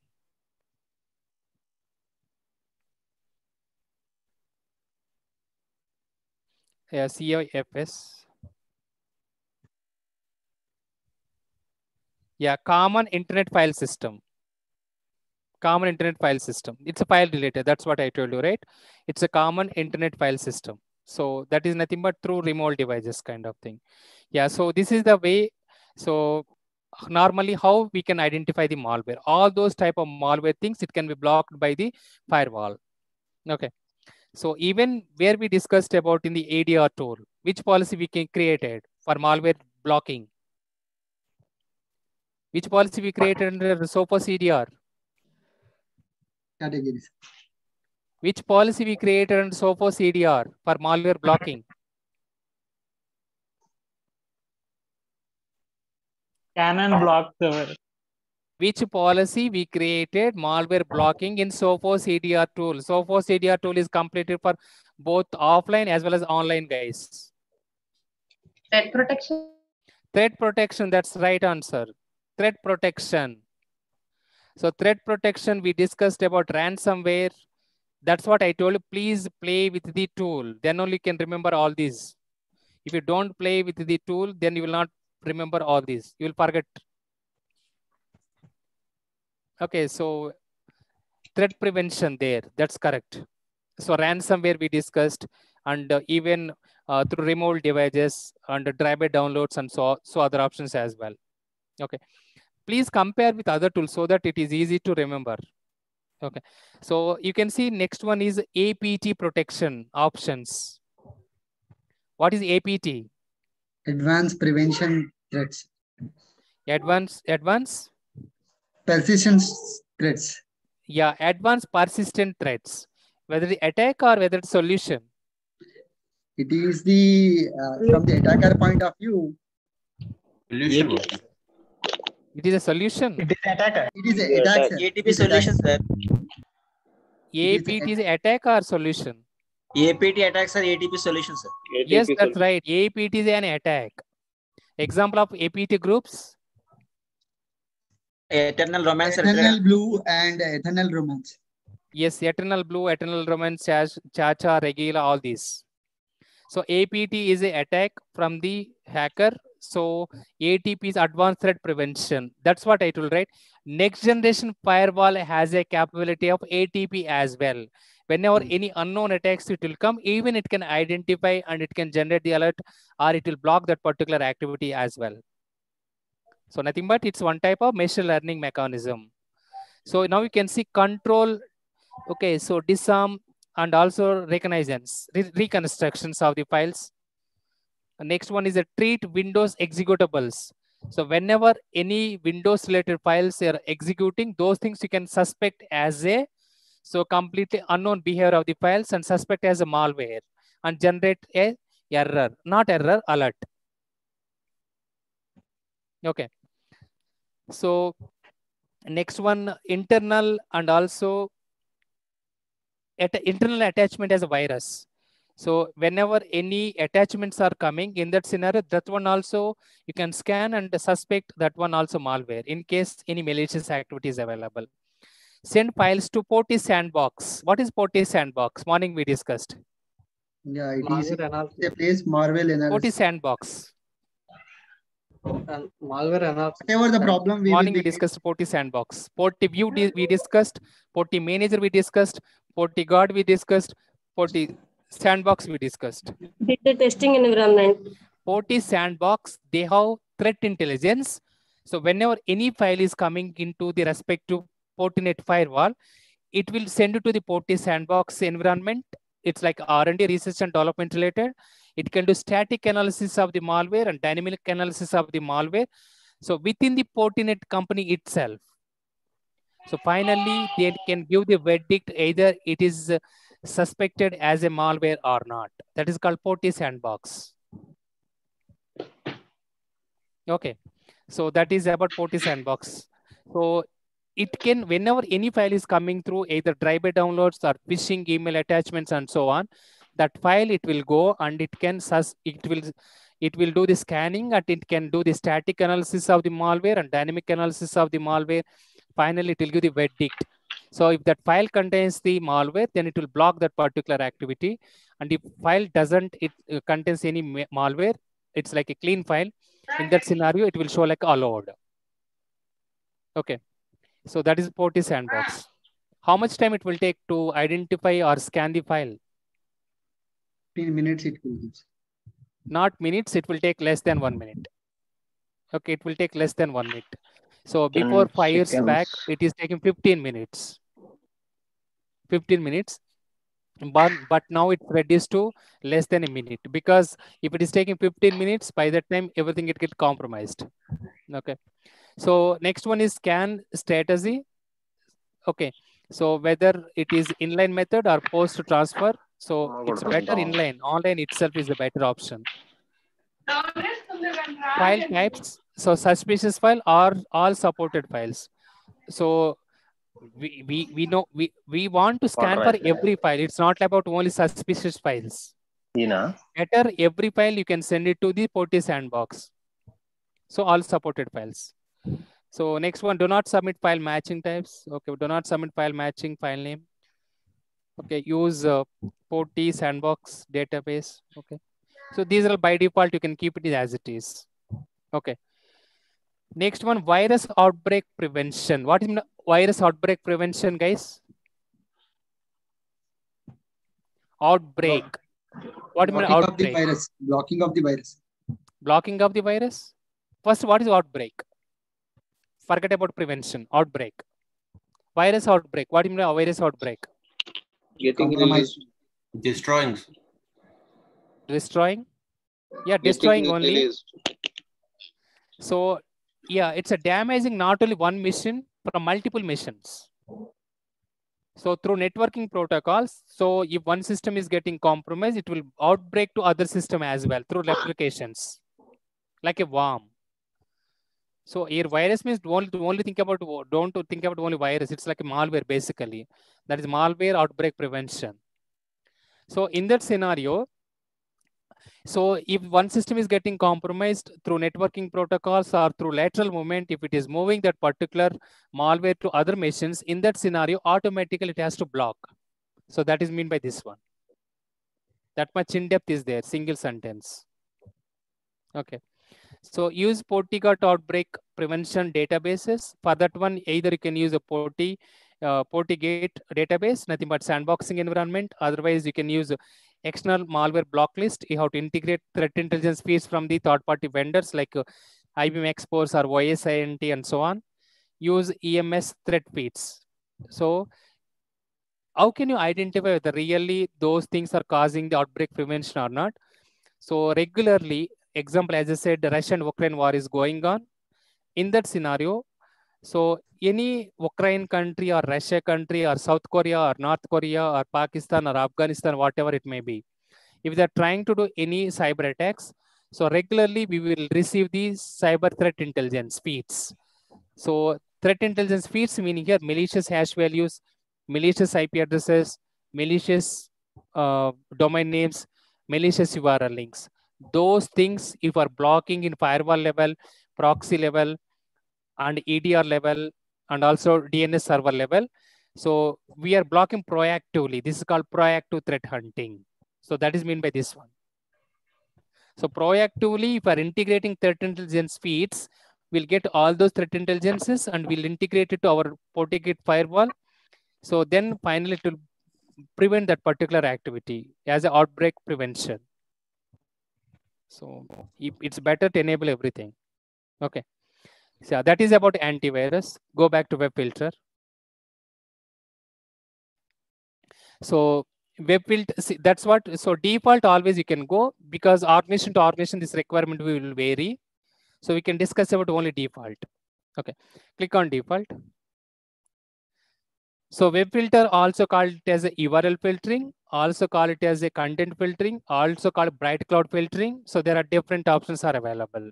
Okay, so this is, I told you several times, block listing and whitelisting based on business requirement. Okay, so now name of the respective web filter is a default, comments. So next one is feature, proxy based or pro based. So next one is, there are 5 different types of category of the filtering. One is allowed, next one is a monitor, next one is a block, next one warning, and next one is authenticate. In one of the interview, they asked this one.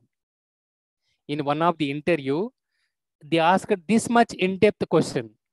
In Fortigate web filtering or URL filtering option, what are the different types of actions we can see? What the answer? What the answer? Hello, monitor, block, warning. Yes. Whether will anybody can expect this type of interview questions? No, sir. Not at all. But one of the interview, so they want to clarify whether this person really genuine or whether really this guy has a knowledge or not. So that guy is almost working for more than 15 years. So that guy is asked about this question. So in Fortigate firewall, under security profile, under web filtering option, what are the actions it is we can configure? What are the actions we can configure? We can configure allow, monitor, block, warning, and authenticate. Okay. If we'll say this answer itself, then he will select absolutely.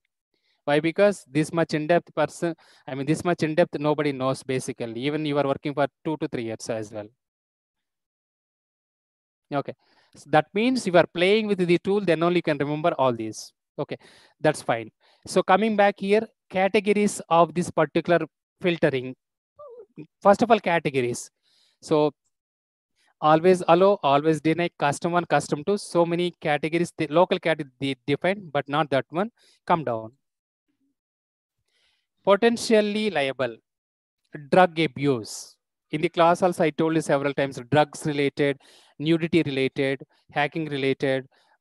Next one is alcohol related, social networking related, next one porn related, adult content related, so terrorist related, and so on. So these are all the groups, guys. Even this one, where did we discuss this one? Where did we discuss this option? In EDR tool. In EDR tool, which option? Which policy? Which policy? Web application, sir. Web application option is there? App control. App control, that's right answer. Application control. Or web control as well, both the places. Web control and application control options we have seen. Same thing is applicable to here as well. You can see drugs, it's allow. And you can see external groups, extremist groups, they given block. So I can put most of the cases a block only. Okay. So child sexual abuse, it's a block. They mentioned allow. By default, they provide this one. According to our requirement, now we have to change. Okay, understood. So this is nothing but, okay. So what exactly? So we have to allow and we have to block. Yeah, next one, adult and maturity content. Next one, category, okay. So dating, so and so on, alcohol, yeah, sports, social networking. Now, which device can block whenever the user is trying to access any website? First case is a proxy, next case is a firewall, third case is a EDR tool. Okay, so that is web filter, guys. So which websites we have to follow? Block list, and which websites we have to allow list. This is category wise. So alcohol, under alcohol, so many brands and so many things will come. In the similar sports category, under sports, it will come so many things. Under news category, so many things it will come. So entire category wise, they provided. Okay, yeah. So in case, example, if I want to allow social networking website, not entire category, I want to allow only Facebook, and remaining everything I want to block in my organization. But here, if we are blocking entire social networking websites, whether will we able to access the Facebook application?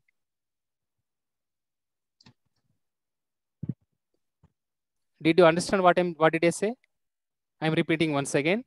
Example, in my organization or in your organization, you want to enable only Facebook, but remaining Twitter, Instagram, next one, YouTube, and so on, you have to block LinkedIn and so on.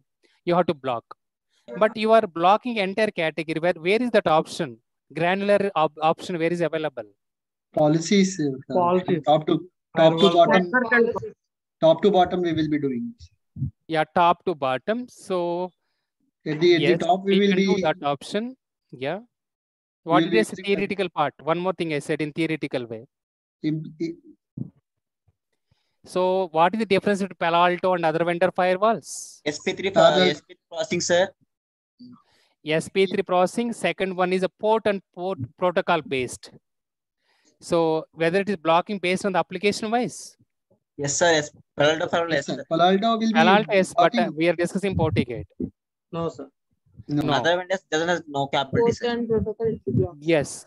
In that scenario, the one of the drawback, now 2 times we have to do configurations, correct? 2 policies we have to configure. But if we are going to Palo Alto directly with one policy, we can complete everything. Yes, it's sir. a little bit complicated. Did you understand theoretical and practical now? Yes, yes, sir. Not only that one, you can see one more down, application control option is available. So additionally, we have to configure application control as well. Now we can block entire social networking websites here. Under application control, we can enable only Facebook. So in such a way, we can configure. So it's like additional feature or additional configuration we have to do. But Palo Alto side, there is nothing, straightforward. Directly we can go and we can block Facebook itself. So that's why one of the main key difference. So in between Palo Alto and other vendor firewalls. So other vendor firewalls is a blocking based on port and protocol, but Palo Alto is blocking based on the app ID, application ID. Even this one also we can block, that much granularity is there, but problem here is additional configurations we have to do, additional policies we have to configure. Okay. So that's why the other firewalls are a little bit complicated as compared to Palo Alto. Okay. So that is about web filter. Next one, video filter. So video filter meaning here. So example, in YouTube, I'm allowing watching YouTube videos, but I want to provide specific to only up to 1 gigabyte file only, movies only, every user can accept. I mean, every user can watch. But other than that, everything should be blocked it automatically. That one we can do under video filter. Did you understand what did I say? So if example, one of the user is trying to see movie or whatever it may be, that contains 2 GB file in the YouTube file wise. So, but if everybody in the organization is using 2 GB file, network bandwidth consumption, it will go. Finally, all the application, our business application will not work properly. And I should not disappoint even employee as well. In that scenario, what we have to do, up to maybe 500 MB, whatever files users can accept, nothing but users can watch, and more than 500 MB, automatically it has to block it. So that video filter option also we can do it here. Is it clear or not? Yes, sir. Yeah, that much filtering option also available. That is video filter. Next one, DNS filter. So DNS filter, click on default. So here, which domains we have to allow and which domains we have to block domain wise. Almost it is equivalent to web control and app control as well. So you can see here, alternative beliefs, abortion, adult materials, advocacy organization. So these are all the different dating and so on, nudity, gambling. So which domains we have to allow and which domains we have to block whenever user is giving domain request. DNS filter is subset of web filter as well as the application control filter. Yeah.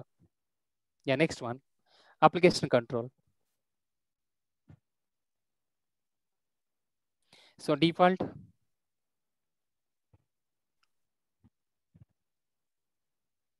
Now you can go and see, can you click on social networking websites? Is there any social social networking? Social media. Yeah, click on social media.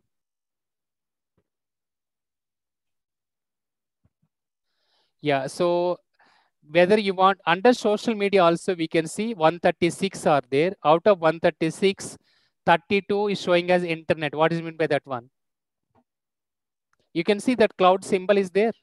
Internet symbol. Yes. No, not there. After 136 beside. 32 beside, yeah. 116. Sir, 116. Yeah, 1116. Sorry. 116. Beside 32 is there. Yes, sir. Cloud. Cloud That is application, nothing but SaaS-based application. Out of 116 applications, so 32 applications are belong to SaaS-based, like a service now. Also, Sophos CDR, Office 365, all those are cloud-based applications, right? SaaS-based. Remaining out of 32, out of 116, if I do minus 32, how much it will come? 84, sir. 84. 86, sorry, 84. Yeah, 84. 84 are on-premise application. Okay. So now here we have to go and we have to enable specific application itself. So if you want to enable only specific application, so web control and also application control, both we have to configure. But other vendor firewalls, so only one policy is sufficient. Palo Alto is one policy is sufficient. Okay. So the example, maybe entire social media I want to block, just you can click on block. Yeah, all social media networks, LinkedIn, YouTube, Gmail, Yahoo Mail, everything will be blocked automatically. Okay, so this is nothing but app control. Next one, IPS. Intrusion prevention. Intrusion prevention means IPS. Intrusion prevention system, S is not there, intrusion prevention. So here you can see name and also comments. IPS signatures. What is signature? What is signature? already well. What is signature? Already well known. Yeah, already well known, and already for every attack, one of the ID number is assigned by each and every vendor, and they will maintain the database. That is called signature. Okay, so now you can go and you can click on, yeah, so details, it is showing as a action is default, packet logging is disabled. Okay, come down, we should have the, yeah, can you click on right? Yeah, botnet CNC. This is what I want to say. It is one of the use case as well in IDS IPS. I told you already. One of the server got compromised, one of the end user system is got compromised, and it keep on communicating to command and control server. This one we discussed under network IDs and network IPS. One of the end user system or server got compromised, and it is keep on communicating to command and control server. This is the use case botnet CC. CNC means command and control server. So whenever any command and control websites, so botnet sites or Trojan sites or malicious sites, end user is trying to access, in that scenario, it has to block it automatically. Instead of disable, block is better option. Okay, can you click on right side view IPS signatures? Right now, how many signatures it is supporting, we'll see. No, right side. Under NGFW primary down. No, right side. Yeah, down. Yeah, click on that one.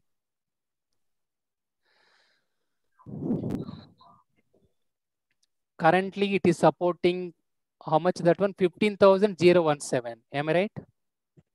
Yeah. 15,017 signatures right now Fortigate vendor is supporting. So all those are malicious websites. You can see down, IP signatures down. Out of that one, severity wise, high, critical, medium, low, informational. So server side how many, client side how many, OS side how many. So all these signatures are there, right? Two-wire wireless router dot XSRF. Yeah, that's fine. So graphical user, bar chart representation is fine. IP signatures, you can see here, two-wire dot wireless dot router dot XSRF. XSRF is one type of offline, guys. What is XSRF attack? OWASP. Yeah, what is full form? Open Web Application. What is XSRF?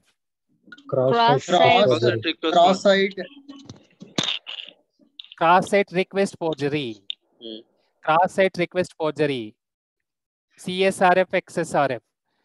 Okay, so that is one of the malicious website. Come down. You can see so many things.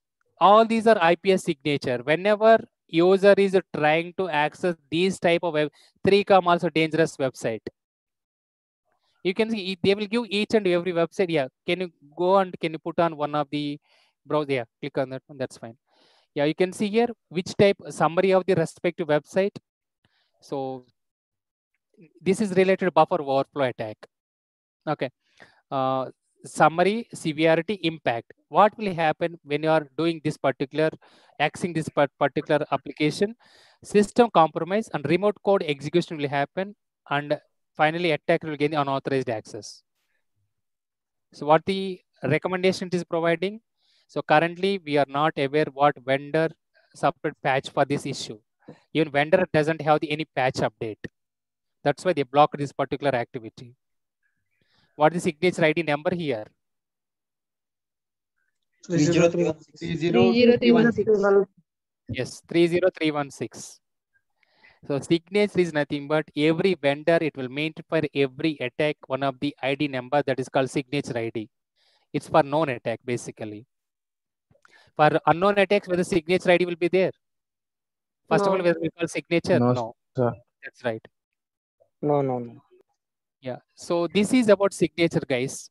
So even an ADR tool, it is working on signature based. So even IDS IPS also signature based detection and also behavioral pattern. So this is completely only working on signature based detection mechanism. Okay. So right now Fortigate is supporting for 15,017 signature. Whenever similar type of attacks is coming to the organization level, so Fortigate Firewall, it will verify the respective signature from the vendor database and automatically it will block. You can see the action. What the action? Block. Okay. And target also they are showing. It is for server related and it is Linux related and so on. So that information also they are providing. So from attacker side, where they will target, reconnaissance, recon, selection of the target by doing R&D. Okay, that is about intrusion prevention. Next one, file filter. So which files we have to enable and which files we have to block? What are the dangerous files? Can you give one of the dangerous file name? iCar, sir. iCar is a website. iCar is a website. I'm asking in general way, what is the dangerous file? File name or file category? .exe. .exe. .exe is Excel, right? Why it is a dangerous one? .dll and also 7z. Zip also, sir. Zip also, yes, possible. Yes, yeah, 7zip. Yes, 7z is not 7zip only. Yeah, 7zip.dll. So next one, zip files. These are a couple of dangerous files. Most of the organizations they'll block these files as well. And one more thing is there, WinRAR. RAR file category also there. It will encrypt so many things and we have to extract all those files. Okay, so here we have to go and we have to identify. So which file we have to allow in our organization level, which file we have to block. That's called file filter. You are thinking that maybe 7Z is very dangerous for my organization. Whenever any user is trying to download 7Z related files, automatically it has to block. So then I can put category of the file name is, you can see file type, last one, file type, action, and after that file type. Yeah. So file type I will choose a 7Z, and action I will put a block. And in this similar .dll, I'll put action as a block. So that is where how we can define. Okay, that is about file filter. Next one, voice over IP, VoIP. So voice over IP is dedicatedly applicable to, nowadays everyone using Microsoft Teams for calling. So even Slack or Google Meet and so on, Skype for business and so on. But 10 years back, these options are available. So forget about that one. Even a couple of companies now, so they will use, especially BPO sector. For every desk, they will use one voice or IP call. Do you know that one? Voice or IP related, AT&T and Cisco related boxes will be there. So for calling purpose. So this voice or IP is related to that particular thing. So whenever any voice things, it is showing as, okay, I mean, over conflict, over application. This one also we have to integrate basically. Voice over IP traffic also we have to integrate it to firewall. Then it will monitor that particular activity as well. Whether overlap is happening, cross-functional wise, another person is speaking. So even those things also it can identify. Okay, you can see call setup also there. So example, maybe couple of people, even they will speak more than 1 hour. They will call their home and they will speak with their, I mean, home people as well. Normally company will provide for professional purpose, but they will use for personal purpose as well. Okay, so in that scenario, so call setup we have to put only for maybe 30 minutes or 10 minutes and so on. Automatically, when that session is completed, we have to start once again. Okay, so that is for voice or IP related. Next one, web application firewall, WAF. So now we have seen explicit proxy, malware scanning we have seen, application control, web control, and also DNS filtering. And also we have seen IPS as well. Even we are seeing WAF also. How many features firewall is doing, guys? So next generation firewalls. Yes. So that's why it is called next generation firewall. In couple of interviews, they will ask, next generation firewall is a layer 7 firewall or layer 4 firewall? What is the difference between next generation firewall and WAF? What is the answer? Next generation firewall will for 7 layers. Okay, then WAF? 4th layer. Only control based on Application layer. Only Application application layer. Only application. Only WAF 7. is dedicatedly applicable to layer number 7. Application layer attacks only it will block. But next generation firewall, it can block up to layer number 7 as well, including network and transport layer as well. So now we can say WAF is a subset of next generation firewall. Is it clear? It's entire question, guys. What is the difference between WAF and next generation firewall? What is the difference between firewall and IDS and IPS? What is the difference between firewall and proxy? All these are entire questions. Okay. So yeah, next one. Yeah, can you go and click on, yeah, that's fine. You can see here, disable cross-site scripting attack. Offline people know about all these attacks. For online people, already we started application security. So within a week, I'll complete all these attacks. So cross-site scripting attack. So it's one type of application layer 7 attacks as per OS top 10. It's one of the dangerous attack as well. Attacker will inject untrusted scripts into the where input validation is required. Finally, he will see whether application is vulnerable or not. And then finally, he will gain unauthorized access by exploiting those scripts. That is called cross-site scripting attack. So once again, under cross-site scripting attack, we have 3 types. One is stored, reflected, and also DOM-based. So that is so web application, even firewall can block cross-site scripting attacks as well. Next one is cross-site scripting extended one. So next one is SQL injection attack or SQL injection attack. So attacker will inject SQL queries wherever input validation is required, and he will see whether application is vulnerable or not. And finally, if application is vulnerable, he'll exploit the application and he will compromise backend database related to SQL. That's called SQL injection attack. That is also WISE top 10. Generic attacks, Trojan attack. Next one is information disclosure, known exploit. So many are there. One click or click jacking, cryptographic control, insecure design. Okay. So many are there. So it will block all those. But it will not do full-fledged WAF. It will do basic WAF. Okay. Basic functionality only it will do. So it is showing only, I think, more than 10, only 10, less than 10. But WAF, it will do more than 50 as well. Every attack it can block. Okay. So that is about WAF. Next one.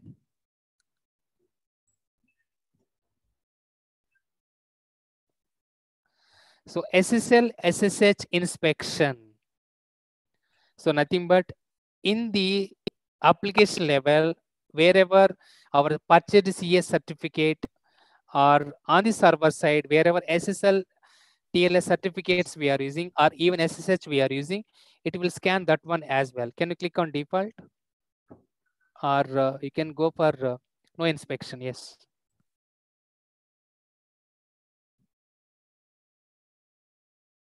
Yeah, you can see here, it will scan SSL certificates and it can see, is there any outdated SSL versions we are using? So in between, this is once again part of topic of cryptographic control, symmetric and asymmetric, and also SSL TLS mutual authentication. Okay, so it can inspect, is there any weak ciphers we are using? So like a RC4, RC5, and also is there any certificate is going to expire very soon? So which certificates we have to enable? You can see everywhere. CS certificate, it is available. Inspection method, it is there. So it will scan entire SSL TLS certificates and it can identify, is there any Poodle attack is available, or Heartbleed attack is available, or open SSL related attacks is available, or outdated versions we are using. It can throw error, or not error in the sense alert.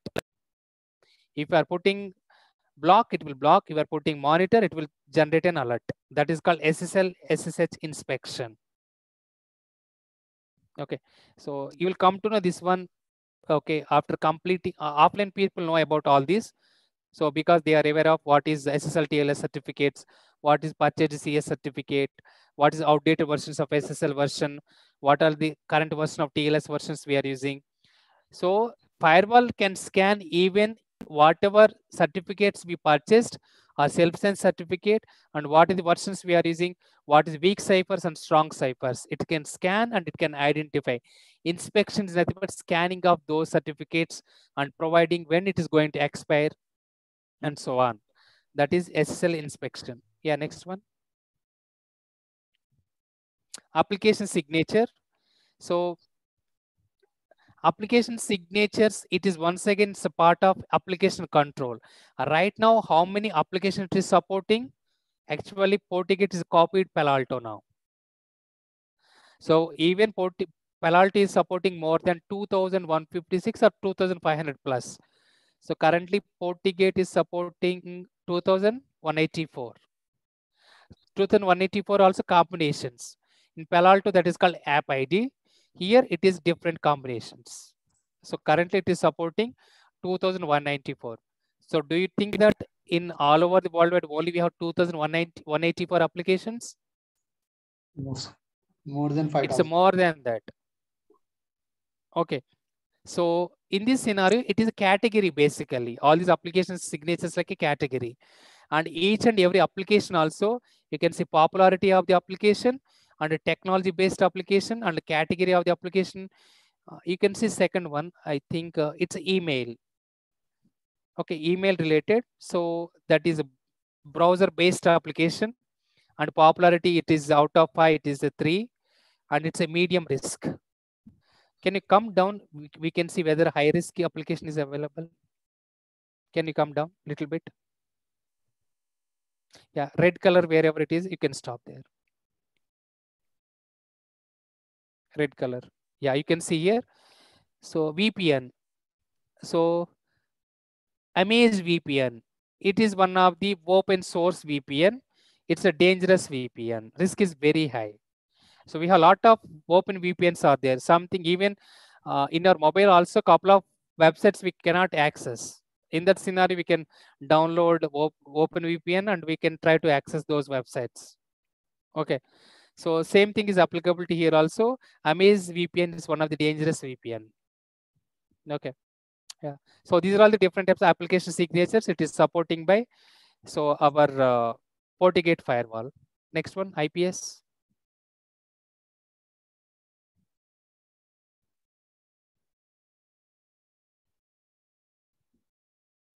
Yeah, so already we discussed IPS signature. I have shown there itself. It is repeating 15017. It's fine. Next one.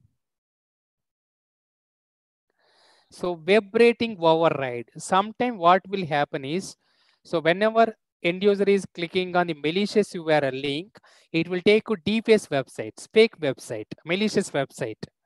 It will override the existing website. It will go to the malicious website.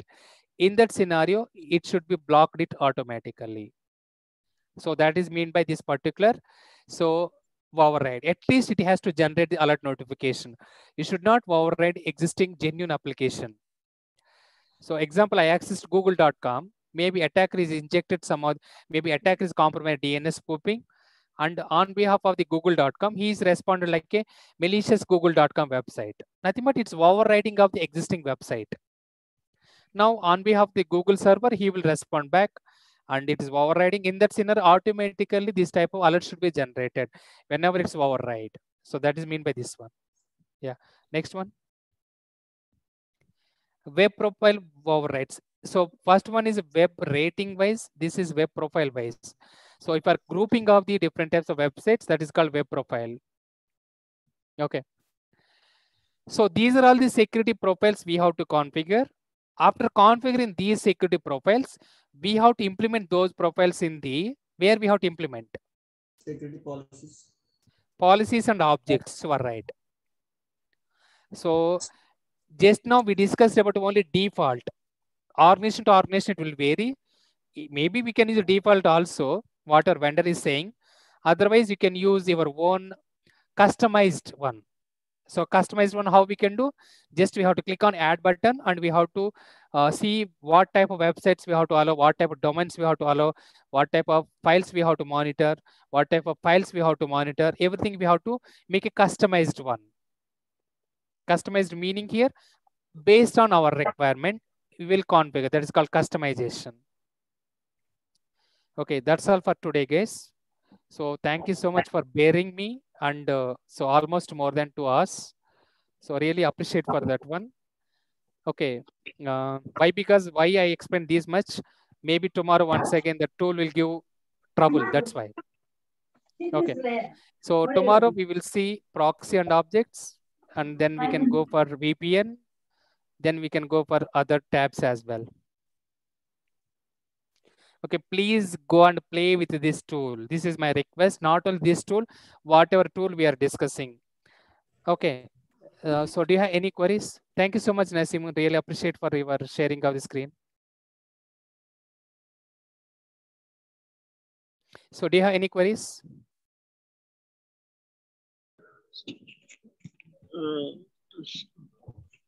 Sir,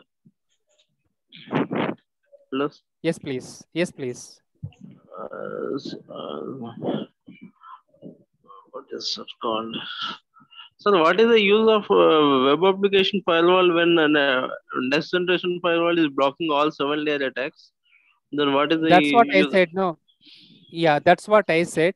So can you go to web application firewall, Nasimun?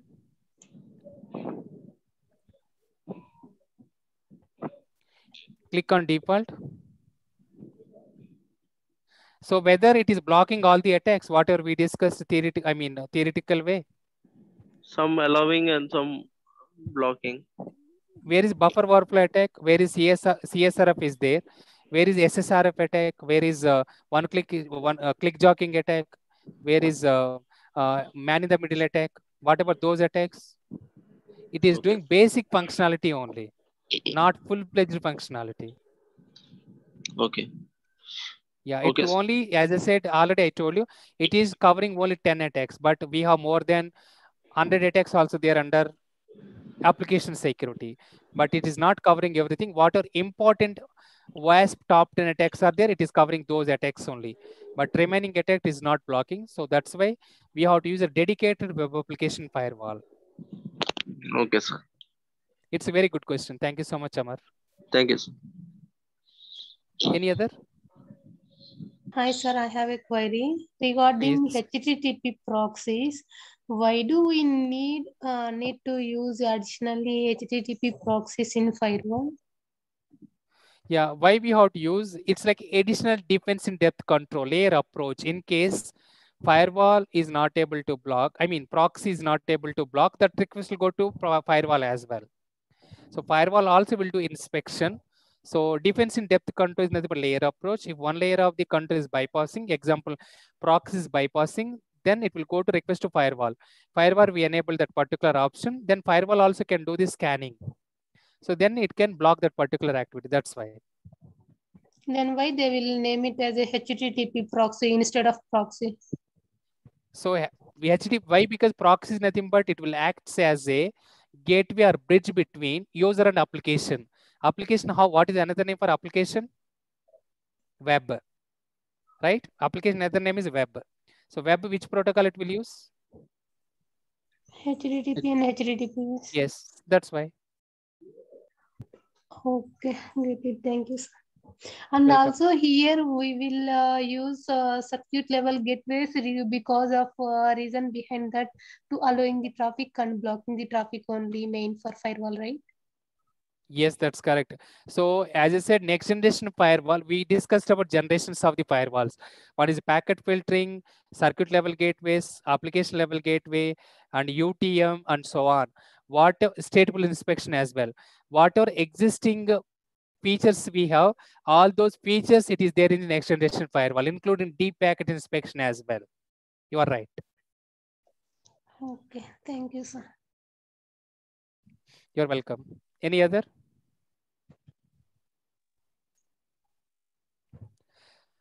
Okay, guys, thank you so much once again. Thank you so much for bearing with me for taking 2 hours class, and have a great dinner and a good night.